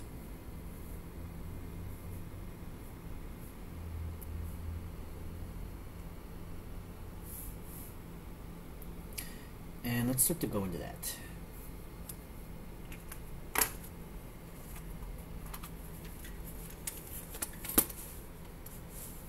Well, it's not really much of a story. This is a character from the world of Oz, who was the Tin Man. And the Tin Man was the human that was turned into, well, not really turned into, he was eventually converted over to being a mechanical man, essentially. And in the Alice in Wonderland story, we see him encountered by Alice. Not Alice, I'm sorry. Not Alice in Wonderland. Wizard of Oz. Got my stories mixed up there. Dorothy comes across the Tin Man.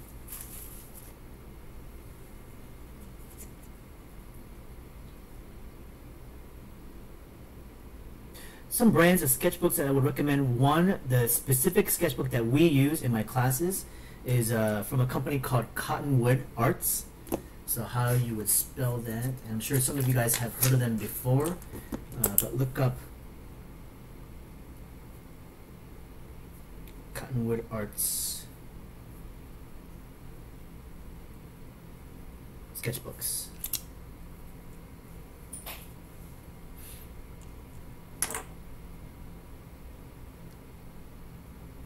Oh yeah, I am making a book, but that's separate. This is nothing to do with that. The book I am making is a collection of lecture notes from lessons of my classes, the dynamic sketching approach.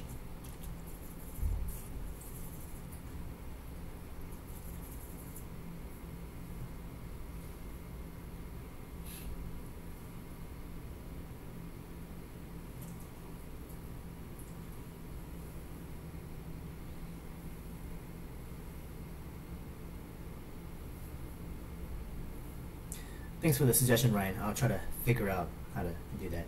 I feel very old sometimes about new technology and platforms. Not to say it's not hard to figure out. Obviously, I'll figure it out. But as soon as you kind of begin, you're like, you're lost and don't know what you're doing. I'm just kind of going in there and saturating it with a temperature.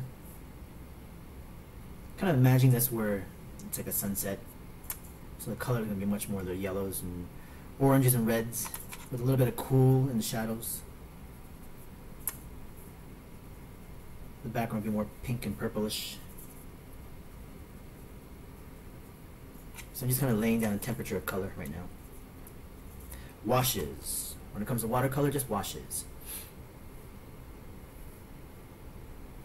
Well, I sell my book on Amazon. If you're talking about the Dynamic Bible, the current one at the moment, it is not on Amazon because to sell on Amazon you have to have it in their storage compartments, which costs a lot of money. And I'm not a big publishing house or corporation. I'm just kind of doing everything self-publishing by myself. I have a storage facility and a printer in Korea, which I sell the books out of my own storefront on Shopify.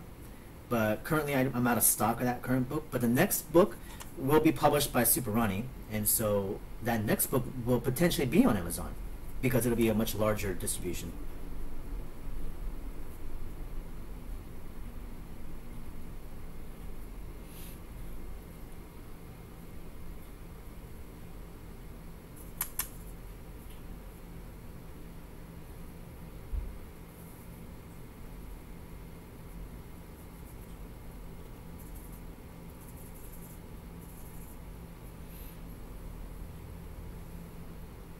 So the next one, okay, so imagine this. The first one I put down essentially carries a lot of the very general notes that I cover in my class, but they're very general.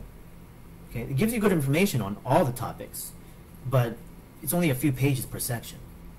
The new one only focuses on 2 or 3 subject matters based on what we do in the class. We look at something in observation, organic things, mechanical things, and we draw them at a very, not a primitive level, but in a level that helps us retain the information to build this really strong sense of visual library.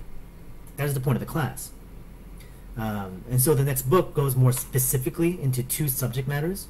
The beginning of the book will have a more detailed note on exercises and practices. Things like the ellipses and things like the line work and the hatching, all that kind of stuff, and the basic rendering techniques will be covered in each of those books. But the specific subject will be broken down with a lot more information and density. And so that's kind of what the next Dynamic Bible will do.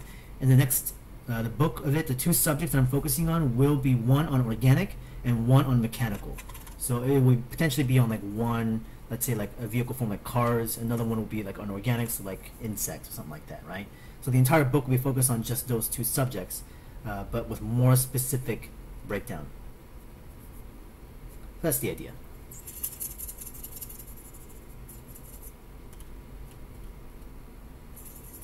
Did I study comic artists to learn inking with felt tip pen? Not really. No, I looked at a lot of American illustrators and also European illustrators back from like the early 1800s to 1900s, looking at their illustration styling. Some comic artists, you know, who would do covers and stuff, I would look at. A lot of fantasy artists as well too, guys like Frank Miller, not Frank Miller, I'm sorry, Frank Frazetta.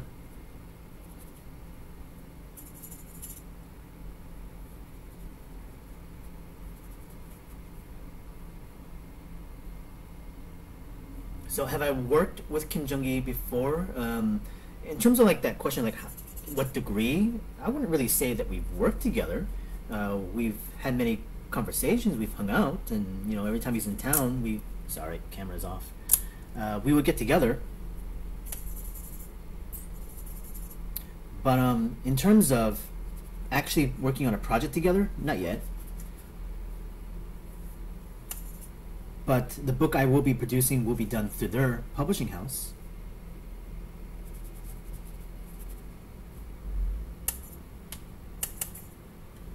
But next year at Comic-Con in San Diego, I will be sitting next to him. So we'll all have one big booth.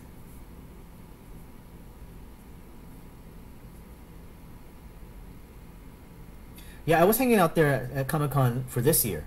But for next year, I'll actually be at that table solely.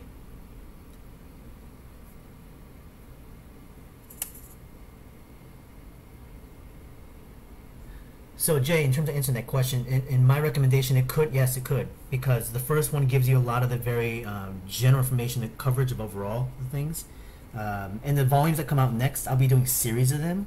You can pick and choose the one you want, because I'll cover many different subject matters. But the first one definitely will give you the more broad overall idea of the class and the format, which is what I wanted in the first place. But that was also, again, one of the feedbacks I got was that they wish there was more information per subject. But I very much did that purposefully.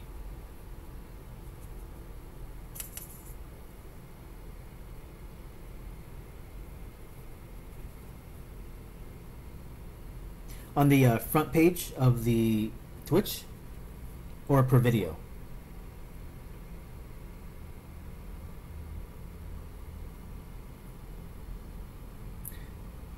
Yeah, I think I have to edit that. I thought I did already, but I typed this whole thing in terms of like what the description was about, but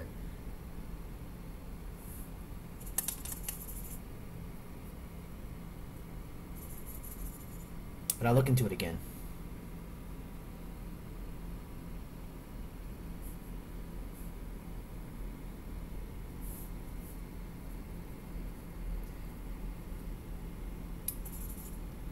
The front page one, okay. Yeah, thanks for the feedback on that.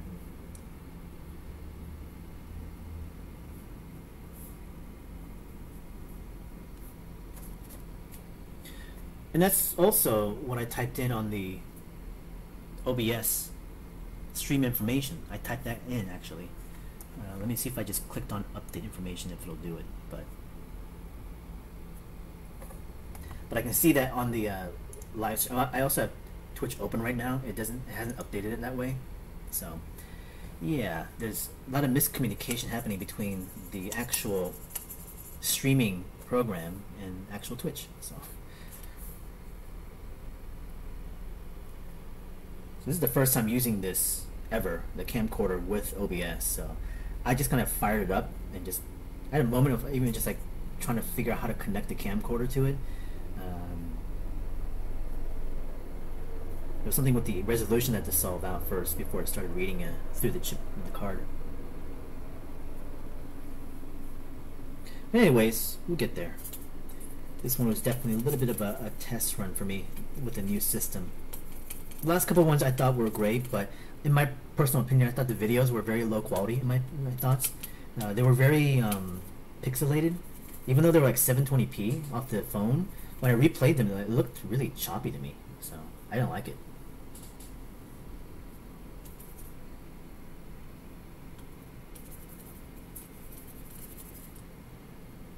That's one of the things that will also detract me from certain platforms. Like if it's kind of hard to figure out, if it takes too much time to set up, it's like I don't want to really do it.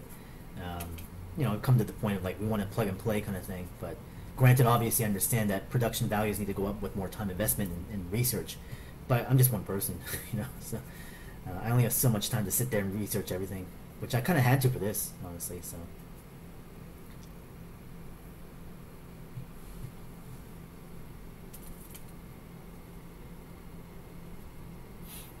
In terms of how my life is so far, it's fantastic. I have absolutely no complaints.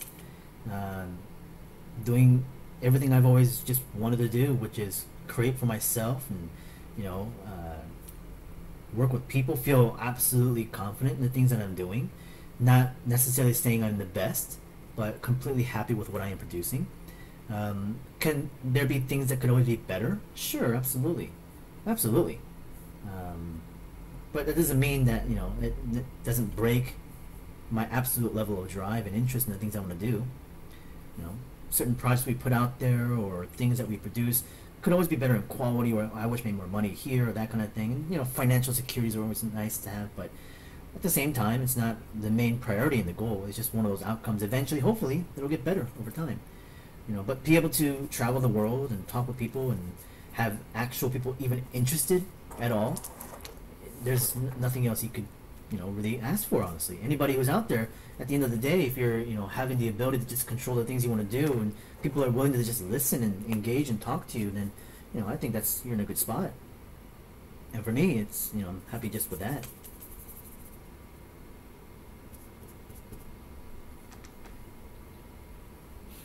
Any particular visual inspirations from film or cinemas that I like? Well, of course, I would definitely start with some of the classics. Studies on Akira Kurosawa is highly recommended, and I'm sure a lot of you guys are very aware of Kurosawa's films. If you have not watched a lot of Kurosawa films, I would recommend it highly. The first time I watched a Kurosawa film was in high school when I was like 15, 16 years old. Obviously a late introduction to some degree for some people, but I thought that was soon enough. And I watched Yojimbo for the first time at a film study class in my high school, actually. And it was a kind of a study on, just films in general. And the teacher was really big into films and cinema, and also that director kind of introduced it to us. It's amazing. And I watched the whole series of his stuff afterwards, but he's definitely a master class in directing and editing and character and story and cinematography, all that stuff. But he kind of handled everything.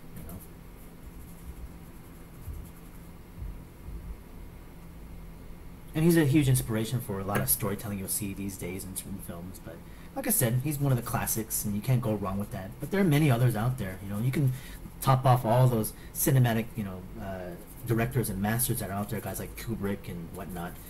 And I do like their films a lot too, to be quite honest.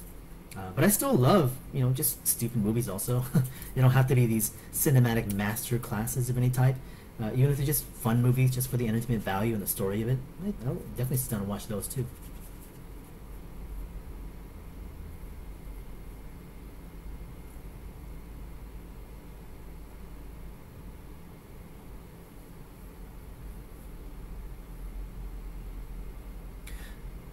You might have to restate that question again, Walking Pogo Stick, about how did what's the achievement, that feeling of fulfillment without external validation? Kind of give me a bit more detail about that. Like, what do you mean? And maybe some, I don't know, examples?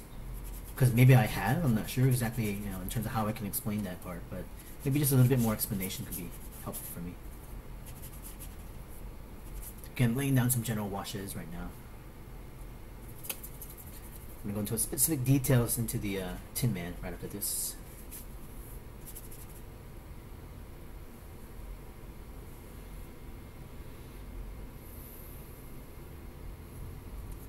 Yeah, the gallery that you might have found it on, I know that one gallery store does have the copies of the Dynamic Bible still, and they're called the Pop Secret Gallery, I believe.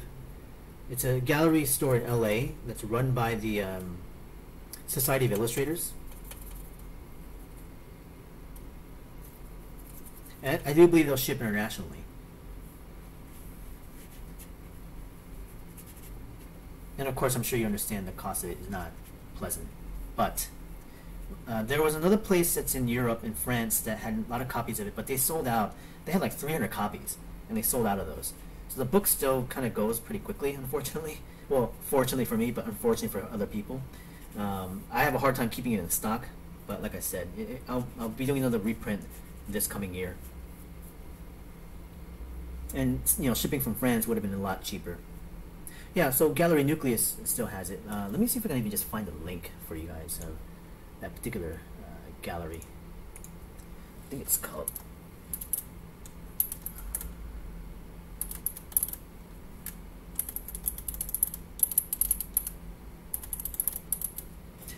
Top Secret Gallery, I believe. Don't know if they actually had a storefront or not online. Maybe not. They might only sell through their store physically. Yeah, I can't find the website. That's too bad. Yeah, I had a few copies at San Diego.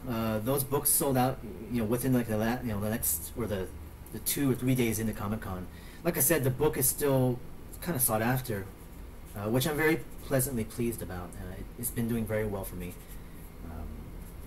But like I said, the disappointment is the fact that I can't seem to keep it in stock enough. It's because it's so expensive to produce. The book was very expensive to make. The paper is really, really, high end. And I'm planning to maybe even adjust it for future prints, where I can bring down the cost of the book as well. Obviously, I favor the much heavier quality paper, which is like a watercolor paper. But of course, for people that are out there, the shipping cost is so much, and there are some people that are not necessarily having all the money in the world to buy all the books they want. So I think offering a cheaper alternative with a lower quality paper might be better. Not a problem, Walking Poco Stick. I'm just asking for a little bit of clarity. Yeah, so I guess the point of that question was, said something about where I have enough, yet I still have the drive to improve. You want to know, how did you discover that feeling? Well, a lot of it is because as much as I'm able to gain from recognition or materials, whether it's even about making enough money, working on certain projects or with people, but at the end of the day, I do it for me. I don't do it for anybody else, And so the work that you guys have to produce for yourself in the future, again, is for you. I guess kind of a good analogy to this is like if you were a student of mine, okay, and you were in my class right now, and I gave you homework, and I said, this next week, I want you guys to be able to produce, 20 pages of drawings. And you're going to be like, 20 pages, that's a lot of drawings per week. It's like, it is. It's very a heavy load for some people, on top of many other things you got to do for other classes or work or whatever case is. Now, most people will, of course, get the work done, right? They come into my class at the following week, they hand in the homework, we take a look at it together. But the problem is the time that you put into it, the scheduling. For people that are not very good with their schedule, obviously they kind of wait, they procrastinate, or they got to work on other stuff, priority is somewhere else maybe. And so the quality of work maybe declines a little bit. Now, they do that because maybe their interest is waning a little bit, or because they want to focus on something else rather than the class that they're doing with me. And that's happened before. Nothing wrong with that. People's interests are in many different places. But what happens at the end of the week, what you do is you finish the work and you hand it in, and you got to finish it as fast as you can.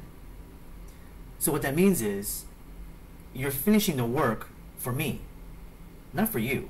You're just doing it because obviously I gave you that as homework, right? So you're just going through the motions, you're just doing it as fast as you can. There's no real care put into it. It's obvious.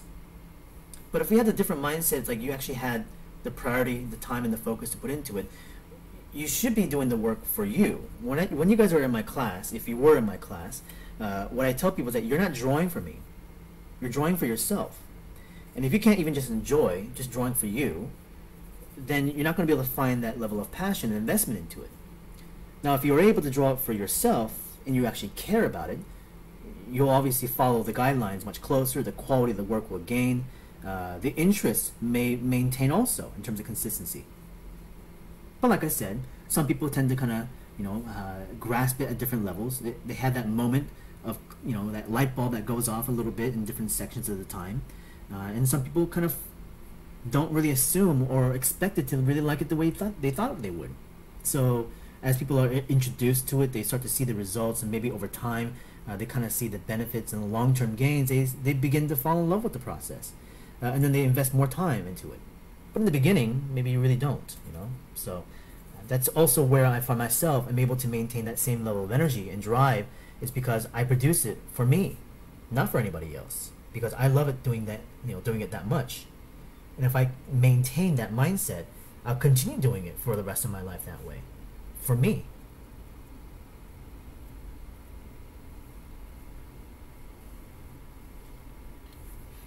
So, question from NY Rock is, did you ever have an aha moment or learn a concept that led to the biggest art gains once you grasped it?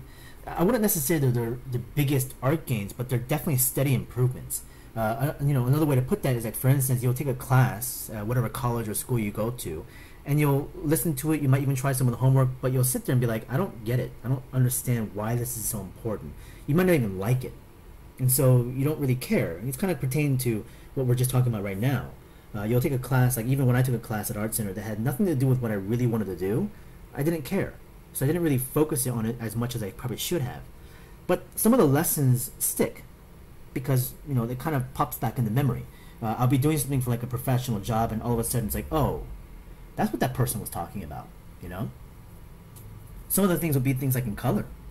Like, color was never really a thing for me. Like, I understood it, but I was much more of a I just loved drawing. I loved line. I loved shapes. Color was such a perplexing thing for me. I had a hard time grasping it. And because it was so difficult, my interest waned on it. But later on, you start to see, like, man, color is really important, and I start to see the benefits and the application to it when other people are using it, even on a professional level, definitely. So when I saw that happening, it's like, oh, that's what it is, So I become much more conscious of that.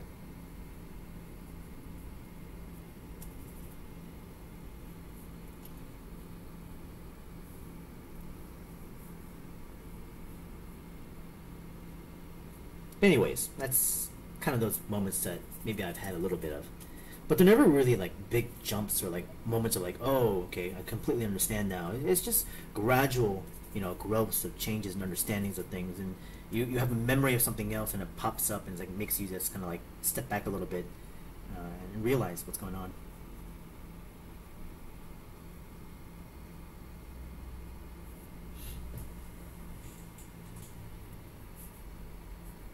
So it's about 7:43 right now, and I'm probably going to keep going until this is done, actually. But we'll see how much longer we go.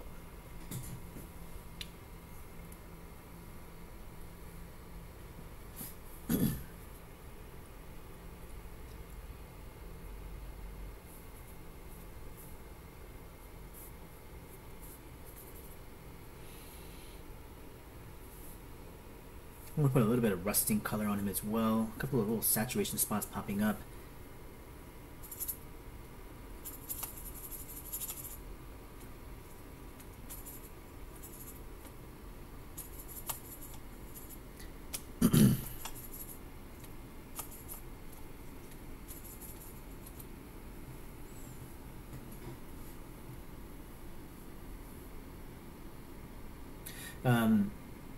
Top 5 greatest artists alive right now. Well, obviously it does depend on certain disciplines and industries as to where you're coming from, but we won't overcomplicate it. Let's just say top 5, in my personal opinion right now, within the industry that we focus on. As we have mentioned before, I still feel like Elisa Ivanova is definitely on that list. I think her work has a sense of like subtlety and emotion and technical prowess and really just amazing level of control that I really favor quite a bit. Another person, second would be kind of someone similar in that same kind of vein is Claire Wendling. I think she also is on that same kind of level. She's obviously a bit of a different generation, where Elisa a bit younger, and Claire is a bit older. and she's been around the industry for a long time. But Claire Wendling is, in my opinion, also an incredibly gifted individual. But just in, you know, the amount of investment of time and skill that she's put in definitely shows in her work. Personality-wise, she's the complete opposite of someone like Eliza. You know, some people are a little bit intimidated by Wendling, just by a bit, when you kind of see her in person. I've hung out with her. We've spent some time, and she's actually an incredibly wonderful person. And but again, people go by first impressions sometimes. Third on the great list of artists that are alive currently, Terada. Katsuya Terada was one of my favorites always as a kid. Well, not a kid, younger person, teenage years. Someone I also imitated heavily. Katsuya Terada is currently in LA right now. I'm going to be doing some live drawing. Did one already at one of the bookstores. We'll be doing another one, I think, coming this weekend. I usually try to go watch him. I'm not sure if I'm going to go make it this time around, but he is definitely an icon for me. Another one is one that's not necessarily known by a large amount of people, or nor a lot of people that I know in my group of community of friends. He is someone I found a couple of years ago, and he's a much older gentleman. He's probably around 85, 86 years old. And I've posted about him on Instagram, and people may know who I'm talking about if you follow me. But he goes by Jean-Luc Vegan. Jean-Luc was an artist from Belgium. He was born in 1934, and he grew up at the time when the Nazis invaded his hometown. He was 5 years old. He escaped, and he grew up in Belgium, but he ended up working as an illustrator in aviation. He loved aviation. And a lot of his artwork and prints were posted in magazines for the Belgian, some type of magazine for them. And to this day, he still does some stuff for them. Now, he's like in his mid to late 80s now, and I met him about 2 or 3 years ago. And I've seen his work before. A lot of his prints. He does these amazingly complex, detailed drawings of interiors of cockpits, airplane cockpits. And I fell in love with it. Jean-Luc, yes. Here, I'll spell it out for you.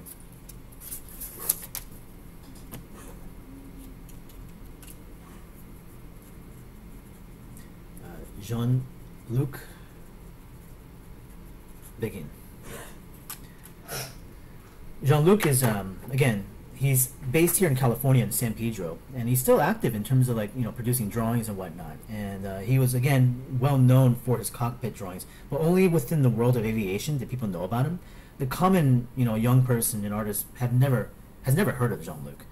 He's put out one book just only 2 years ago through a publisher in Switzerland, and it's not produced in the U.S. It's not available. So again, people here who want to know about him can't really find that book. So we met at the air show. There's an air show here in California in LA called the Planes of Fame Air Show. And it's all these classic World War II airplanes that go up. And so I was sitting with a table with my publisher at the time, who was the same guy that produced his book. And he came to the show one year, it was like 2 years ago, and he told me his name and everything, and I found out that he was the one that made these incredible illustrations. And so we got to talking, and we kind of built this, you know, a friendship and through conversation and whatnot. And then I would visit, you know, him in his house. I, you know, got to know his wife and know his couple of his kids and whatnot. And I would stop by and you know, we'd just hang out, and he would show me all of his original work. He'd have like mountains and mountains of drawings in his garage. It was just incredible, all these originals. But like I said, it's like he hasn't really put himself out there, so not a lot of people know about what he does. But he's out there, you know, he's incredible. And I'm actually trying to actively get him into a gallery. The one at Gallery Nucleus, we've talked, and I want to get him in there as well too, to show some of his original work. The problem is, you know, Jean-Luc won't sell his originals, and in gallery shows, you need pieces to sell, essentially. So unless it's like a non-selling show, which most galleries won't do, because they want to get some type of, you know, return off of the event. But like I said, we're trying to negotiate on something like that.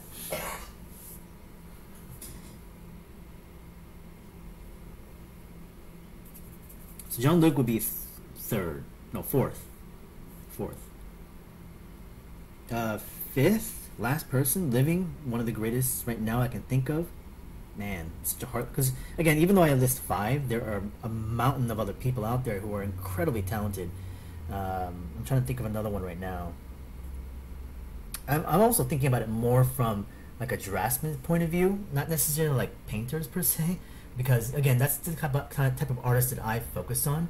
Um, he does have social media. He started up an Instagram just this year, so he's only been building it very slightly, and he runs it. Also, I think his daughter helps him out with it, because again, the guy is much older.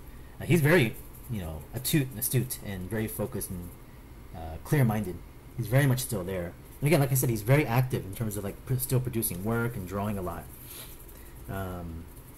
So yeah, Jean-Luc is awesome, great guy. And been meaning, I have a collection of videos that when I visited his garage and we would sit down and talk. I have an interview with him actually, so I haven't really put it together just yet. I was actually looking for it the other week, and I really want to cut it together and post it somewhere like on YouTube or something. So it's an interview about him, about his history, how he got to art, all that kind of stuff. So, but he does go by Jean-Luc Begin on Instagram, and you'll find him on there.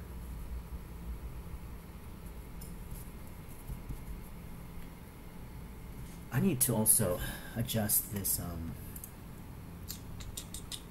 Give me 1 second. I wonder if I can do it live. The video is just a little bit washed out, just slightly. But I want to see if I can adjust this real quick. Configure video.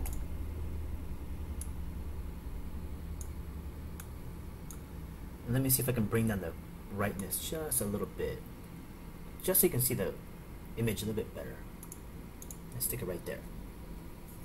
Yes, that's it. Jean-Luc Begin. Fifth. Damn it, there's so many to choose from. I'm trying to think of ones that also I'm really just kind of connected to, that not necessarily are kind of the go-tos for everybody.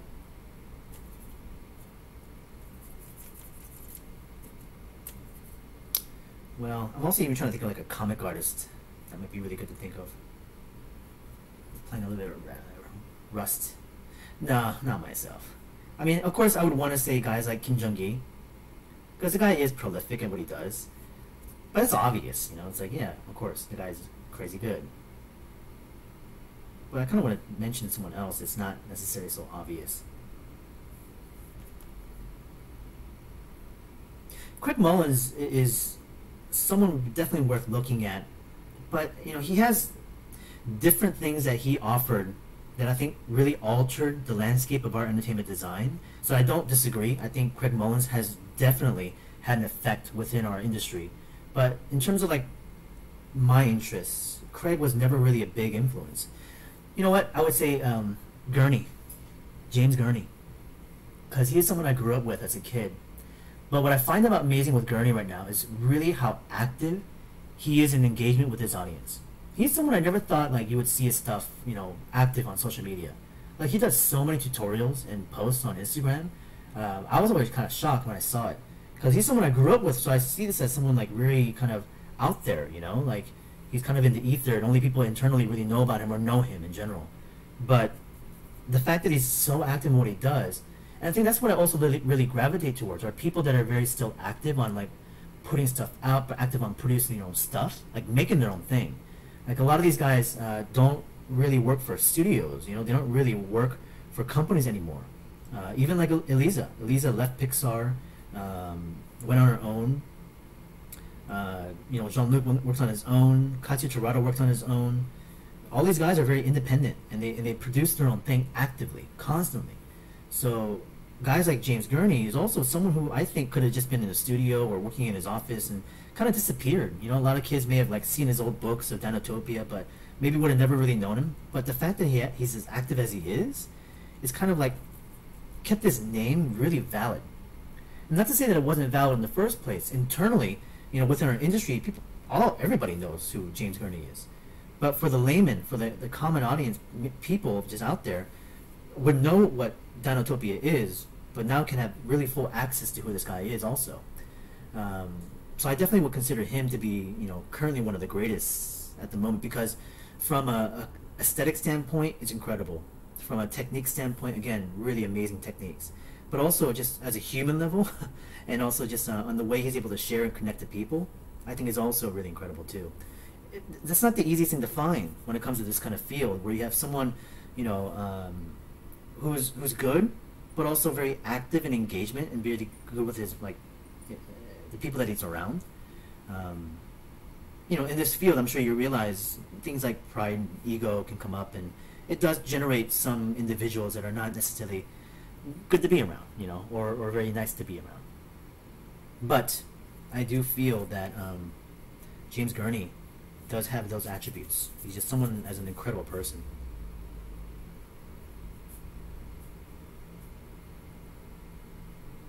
So those are my 5.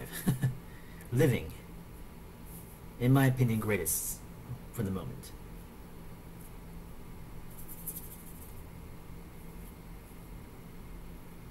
Hard list, for sure. I find even things like movies to be incredibly hard to list. Like, I'm amazed I'm able to select 5 out of my head right now. It's one of those kind of impossible requests of things, like who's your favorite kind of.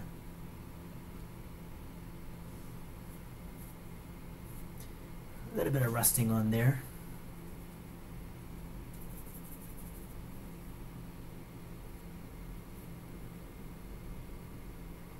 I wanted to make sure that axe in the background is dropped in value a little bit, so that way his silhouette body form stands out just a little bit.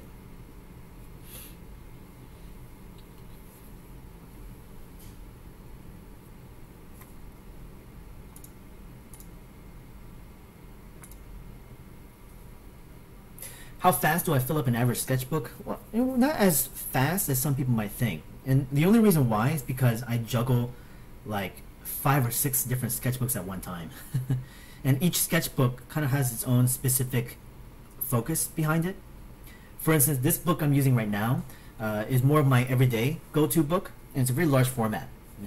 Honestly, this is like a more than 9 by 12. I don't even know what the size would be actually.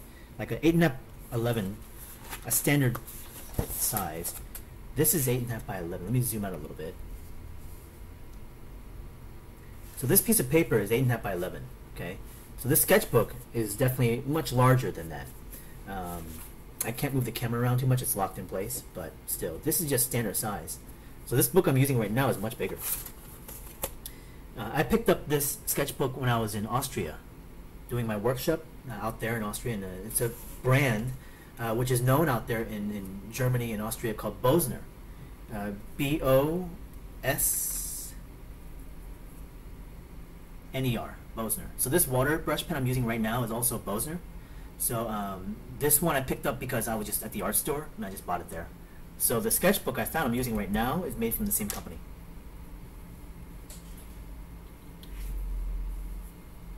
So the last book I was carrying around as a everyday carry took me about, I would say, a year, maybe 9 months, close to a year to fill up completely.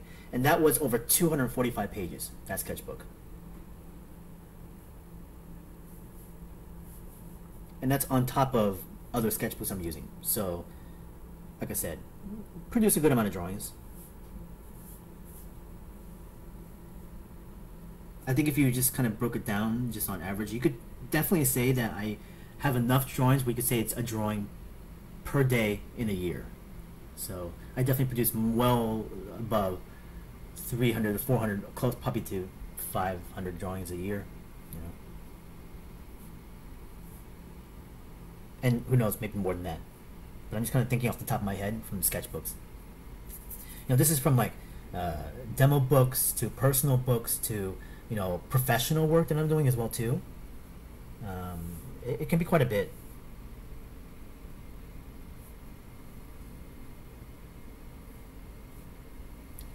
Neon asks, do you think drawing is something you can teach yourself, or is it better to have someone guide you? Yes, you can teach yourself. Everybody teaches themselves at some point in the future, when they're young. When you're young, you imitate, you copy. That's a form of learning. That's a form of something that you're doing to help understand how to do something. Okay. From there, as you get a little bit older, you can look for resources online.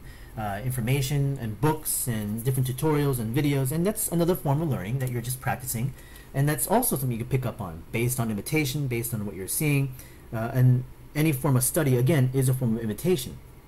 Copy, remember, do it again, and then apply. But does that mean that, you know, if you are learning by yourself, that you're not going to be as good as someone who's going to like a school? Not necessarily. I think you learn differently and you miss out on certain things, but that doesn't necessarily weaken you, because what you then do is you adapt. You find different ways of problem solving that potential issue that many artists will face. At the same time, people who go through a more formulaic method of school also learns a lot of these lessons, but then also miss out on things as well, you know, which is being independent, which is about being able to solve problems on their own and not relying upon someone to give them the answers to something, you know. So there's benefits on both ends. And I think, honestly, using both sides of it, where you should be very proactive on trying to actively always learn by yourself. At the same time, you should take advantage of the schools and platforms and educational, you know, directions that are out there in any sort of format, online or physical schools, or, you know, even just tutorials and streams like this. So each outlet has something to gain from.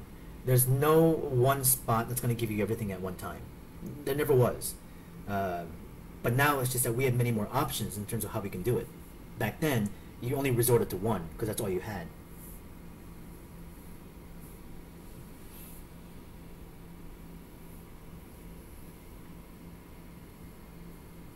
So, Centenarte asks, what to draw to practice? It doesn't matter. It doesn't matter what you're drawing to practice. The question is, are you just drawing in the first place? You could be drawing people, you could be drawing shapes, you could be drawing animals, you could be drawing something out of your head, you could be drawing something that you saw from another artist. It doesn't matter what you're drawing. The question is, are you drawing, right? And are you drawing every single day? That's it. That's all it is. Are you the type to have pages where there's only some small thing in the corner every bunch of pages? Not necessarily. I mean, this is, you know, the entire sketch page right now. I mean, I can even go through the sketchbook at the very moment.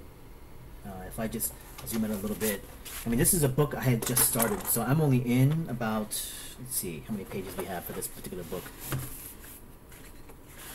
I started this book literally less than a month ago, okay? Here's the first page. Here's the second page. Here's 2, 3, 4, 5, 6, 7, 8,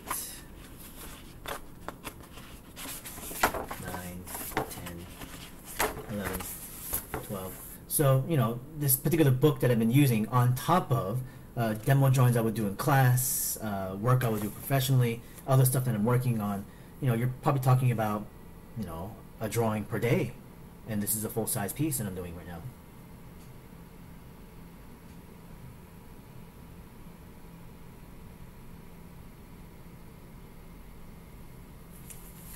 The sketchbook name is a company called Boesner. This is a company. Boesner. B-O-E-S-N-E-R. I don't know if you can find it online. I found it at the art store in Austria. I'll probably pick up another one because I might be back in Austria in April.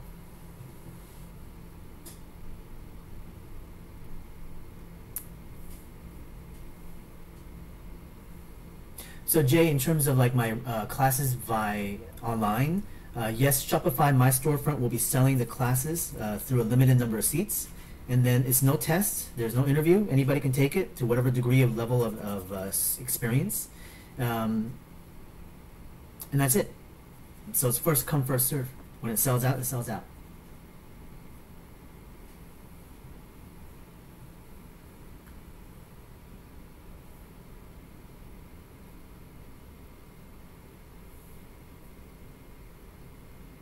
So this paper actually is pretty thick. This is probably about a 60-pound paper. It's got a slight cream to it. It's not like stark white. As you can see, like even this copy paper is much whiter. So it's got a little bit of a cream to it. but it doesn't really affect it. It does buckle a little bit, as you can see from the paper. As you look at the back side of it, it buckles slightly, but it's not completely bleeding through. So as I let it dry and I press it down and close the book, let it sit overnight, it'll flatten out. But this paper is very much like a hot press watercolor paper. So as you can see in some of these areas, like there, the fibers of the paper are kind of picking up. So this brush pen, as I work into it, it's rolling the paper into little balls like that. So it's fiber that's coming off. And I personally don't like that, but it doesn't necessarily break the feeling of the drawing for me, or how I'm doing it. It's just a small little annoyance.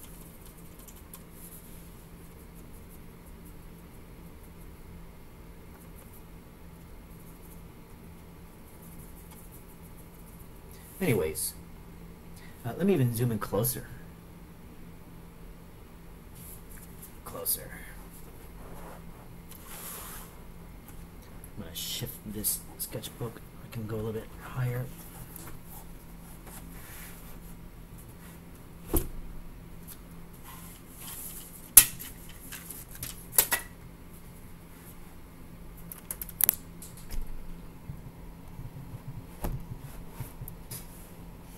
So you can kind of see how it just looks up close.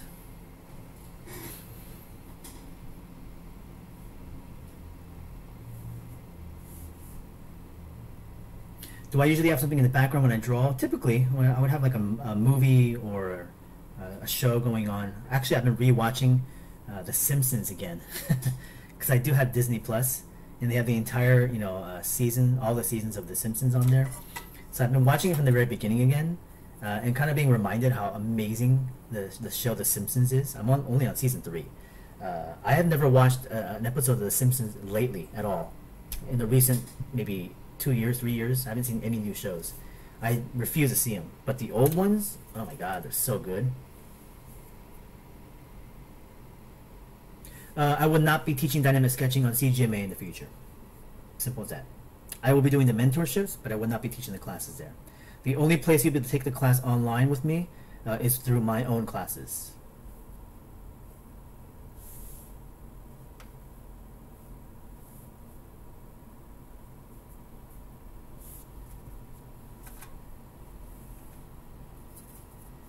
And I'm going to zoom out a little bit so you can kind of see how I'm mixing colors as well.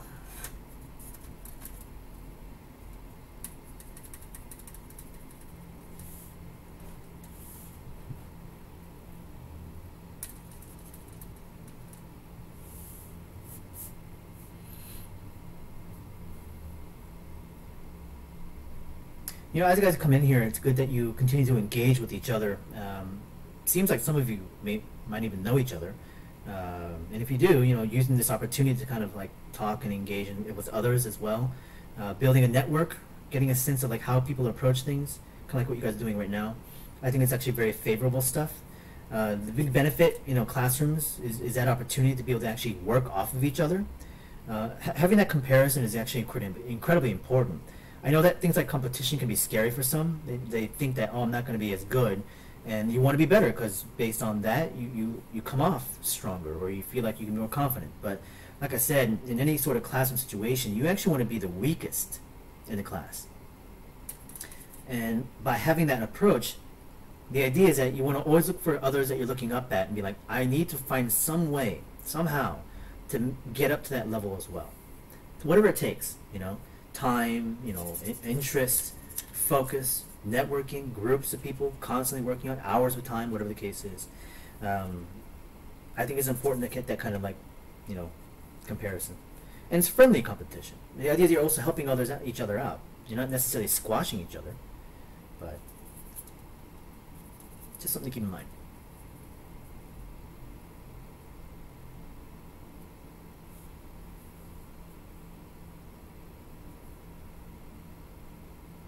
Little plants and flowers in the background. I'm actually almost done with this, so it's about 8:10 at the moment. I'll probably end up going for 15-20 minutes more, and then we'll call this session good for the moment because honestly, I know I want certain things better for the next feed, audio wise and also video wise. I definitely want to figure out this power solution in terms of it sleeping. The audio, I don't know just yet. Hopefully I can find some way to solve that, because I thought it would automatically be good because I'm using a really good mic, but it sucks that it's not working so well. So it works nicely because it's the same mic I use for my online classes, and everyone says it sounds great, but I don't know why the stream is making it worse. It might be something on OBS, but I'm going to look into that other streaming platform, the Stream Element, and maybe that will help in terms of quality.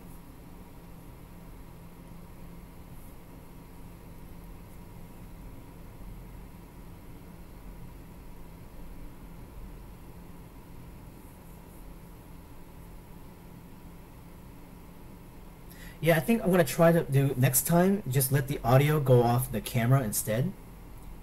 I wonder if I can even do that now. Give me 1 second. Let's see what happens.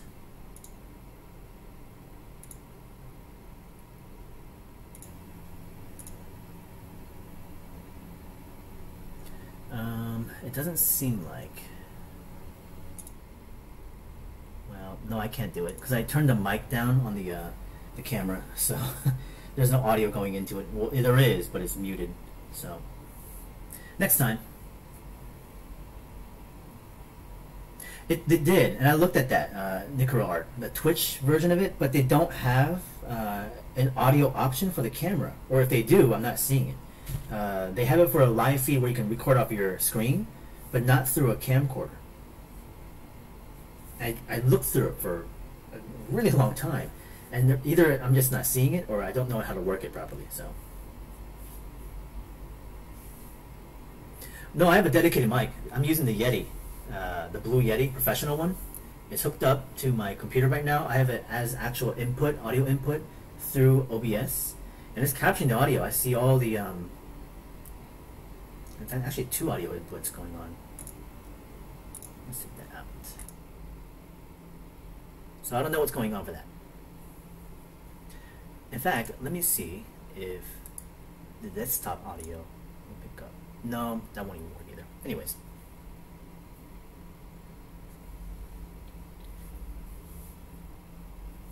Yeah, no, I have a good mic. I spent, $150 on it. So, well, it's a medium quality mic, but good enough. It should have been good enough, but again, like I said, it works well for all the other things. But for some reason, right now, it's not working so well. So.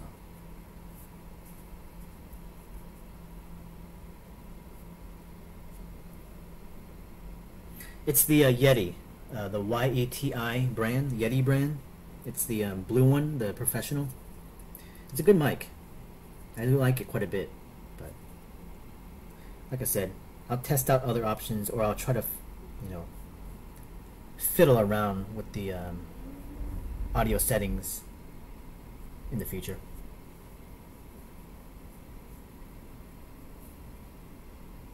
Which is a disappointment, because I wouldn't want to just switch to something else if I have this great mic and I bought it and I can't use it. That would suck. So.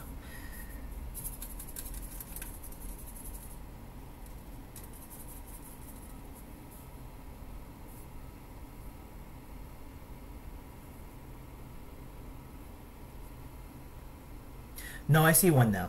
It's just one. It's the same one. Like, even if I increase the decibels, it's not really going to help, because I think you guys hear a lot of static and noise. Like, I just increase it a little bit right now. Filters, no filters.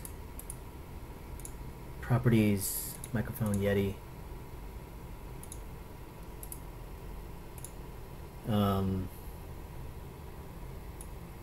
Yeah, everything else seems kind of default, so anyways. That's so weird, a lot of staticky noise, because there's like no other noise in here.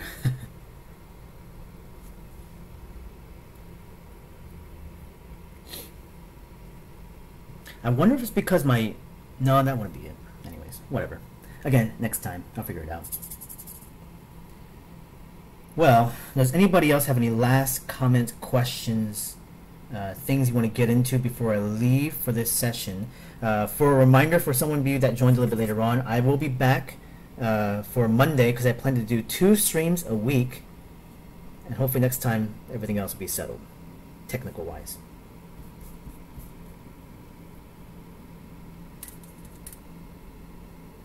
And I hope you guys are enjoying at least, some of the information that's being thrown out. Please use it to whatever degree you can, especially in terms of the lessons in the beginning. For those of you that missed it, I will put up that snippet of it in the highlight section later on tonight. And of course, I do appreciate people coming in, just sharing thoughts and asking questions, engaging. That is the whole point of this kind of streaming purpose.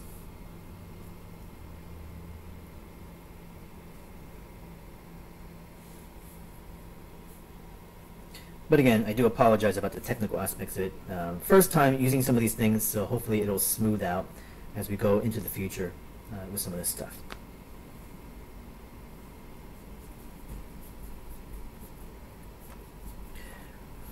Appreciate you guys. Thank you again. So we are pretty much done with this piece with the Tin Man. Actually, I'll even show you the one before.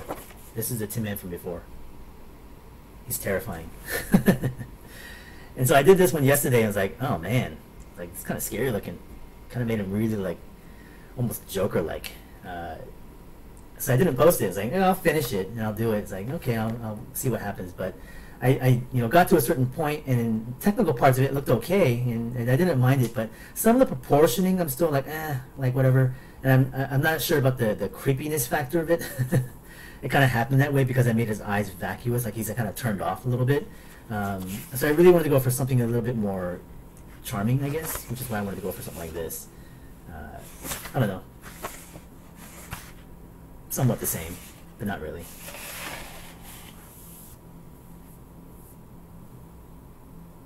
So last question from Wolfo Art is, how do you avoid burning out? What do you do to feel refreshed, like live drawing or traveling with a sketchbook? Are those some of those things?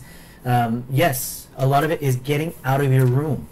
So I leave and I go to locations. I'll go to like a museum, back to a zoo, or some spot that I can go take photographs or draw, or even just go to a cafe or a bar and hang out with friends if I need to. I don't want to stay locked in my room, because if you just stay inside and try to solve it by just kind of hammering through, it's not really going to work. That's where you'll burn yourself out, because you're forcing it.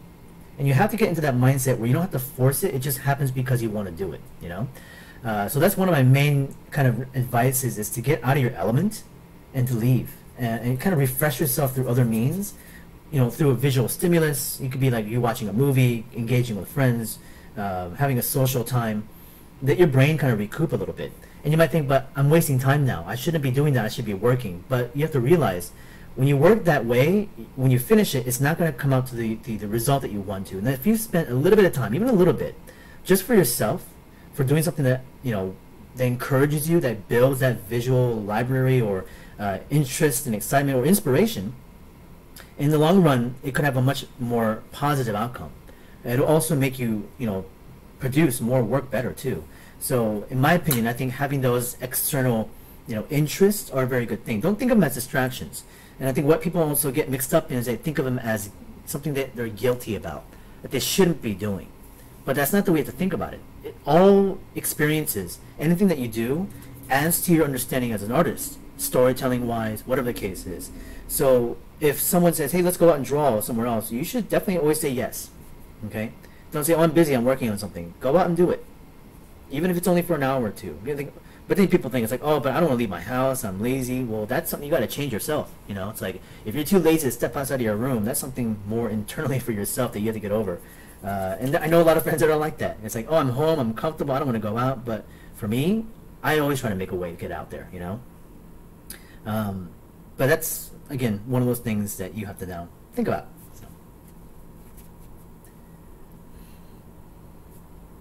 Yeah, I don't know if you can download the videos, can you? Because if anybody does have the very first stream, that'd be great, because I don't have it. I missed the download of it, so it disappeared on me. I only have number 2 up till now, so. Exactly, that's what people say. That's why I had the hardest time in San Diego. When I was in San Diego, I would try to start my own classes and have like workshops and stuff, and I would run them and nobody would come out. Nobody. Because they're all comfortable at home. Like, I don't want to leave and drive 20, 30 minutes somewhere, But that's the thing, man. I mean, for me, like, even yesterday, I went out to a drawing meetup. Next week, I'm going to do another one. I meet up with friends every Wednesdays or Thursdays. I go out. I have to.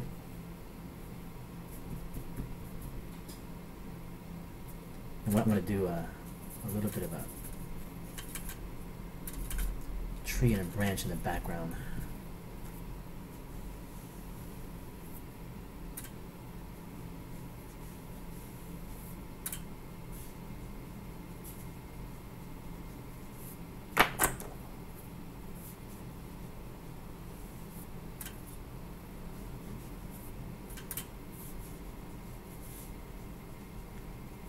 Just to break up this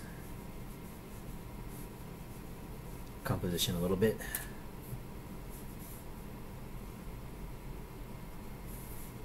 Kind of just saw that in my head real briefly, and I just felt like I had to put it in there.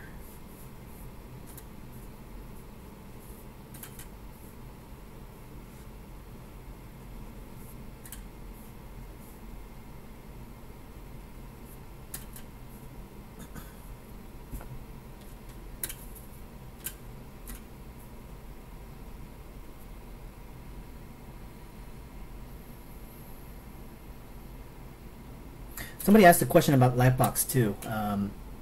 I will definitely be there for next year. I haven't signed up for my table just yet. For professionals or people that were there for this year, they've already sent out a link to apply for a table. I haven't done it yet. I'm not in any rush, honestly. So I'll apply for it sometime next year. But yeah, I will definitely be around.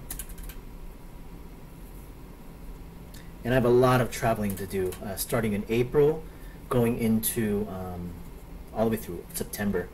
I'll be in some country. I'll be in Rome, I'll be in Austria, I'll be in Paris, I'll be in Australia, I'll be in, where else is there? Croatia. So I'll be in quite a few places.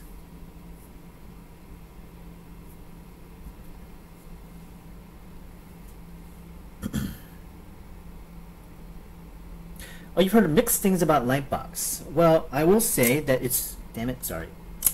I will say that it's a great show for general purposes of like art, design, animation.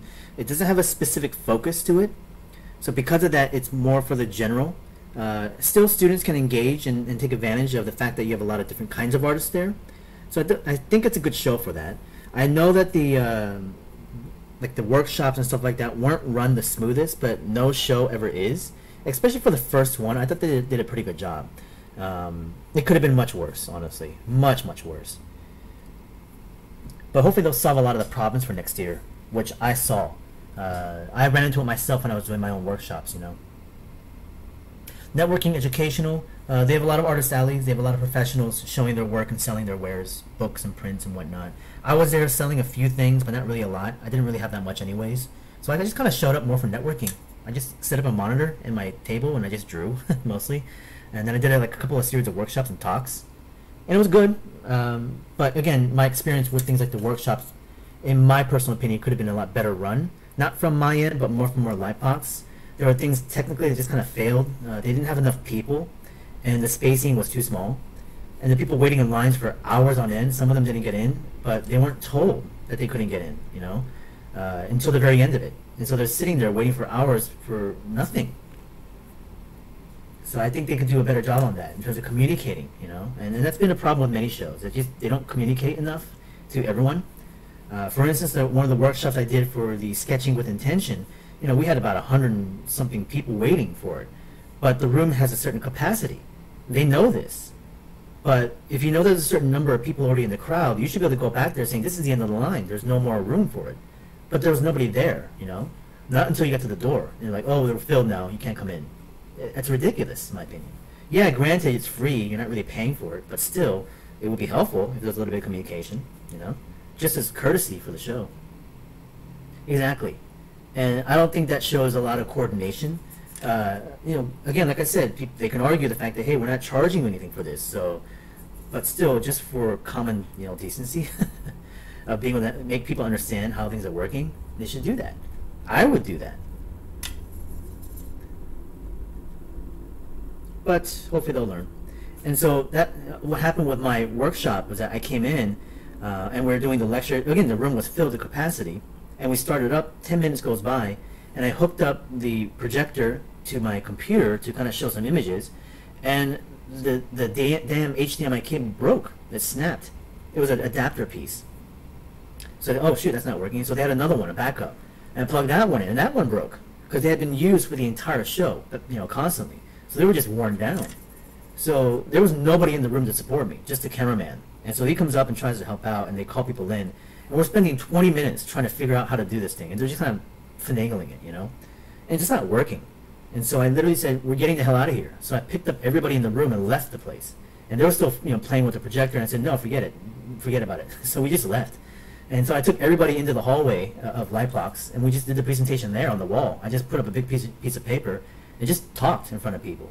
Now, of course, there was a fire code, so they're like, no, you can't be here. There's fire code, that kind of thing. Because there were, again, like 100 people, sitting in front of the hallways. So, all right, where can we go? They said, we don't know. So I looked for a spot, and I grabbed everybody again. We went downstairs, and I found this little nook that we just kind of crammed everybody in. And again, it could have been a fire code issue, but the people just let me do what I was going to do. And honestly, I wasn't going to care what they said. I was going to just keep going. And I did. I just talked for them for like 2 hours straight.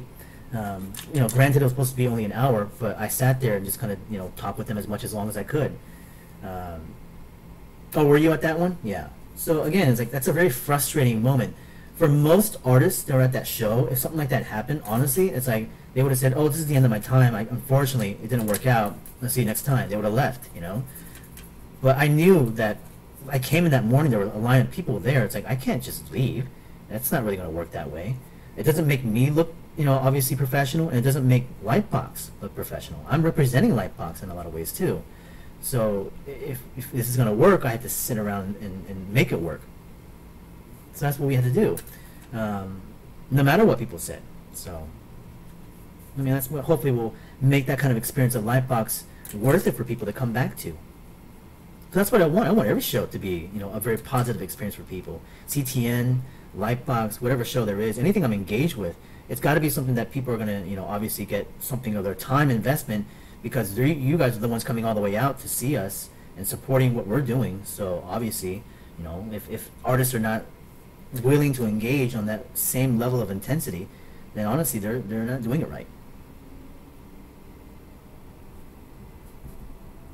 Anyways, I had to add a tree, so I thought that would have created a nice little composition to this. So now I kind of like this approach because it makes it feel like a Bill Watterson piece, like a Calvin and Hobbes. All right, cool. Well, this is how we'll end. A little bit of talk, a little bit of questions, some technical problems. Thanks you guys for sticking around. It was a good amount of you that came out and watched this. I'm glad for all the questions and engagements. It's good to see some of you guys networking and connecting together. We'll be doing it again on Monday evening time, and hopefully by then we'll hopefully solve some of the issues. And we'll talk more then, all right? So thank you guys for showing up, and enjoy the evening, day, morning, whatever the case is, wherever you're at. And if I don't see you on Monday, hopefully in the future, but I will be definitely back on next week, Monday and Thursdays, evening time. So thank you guys. I'll see you guys then.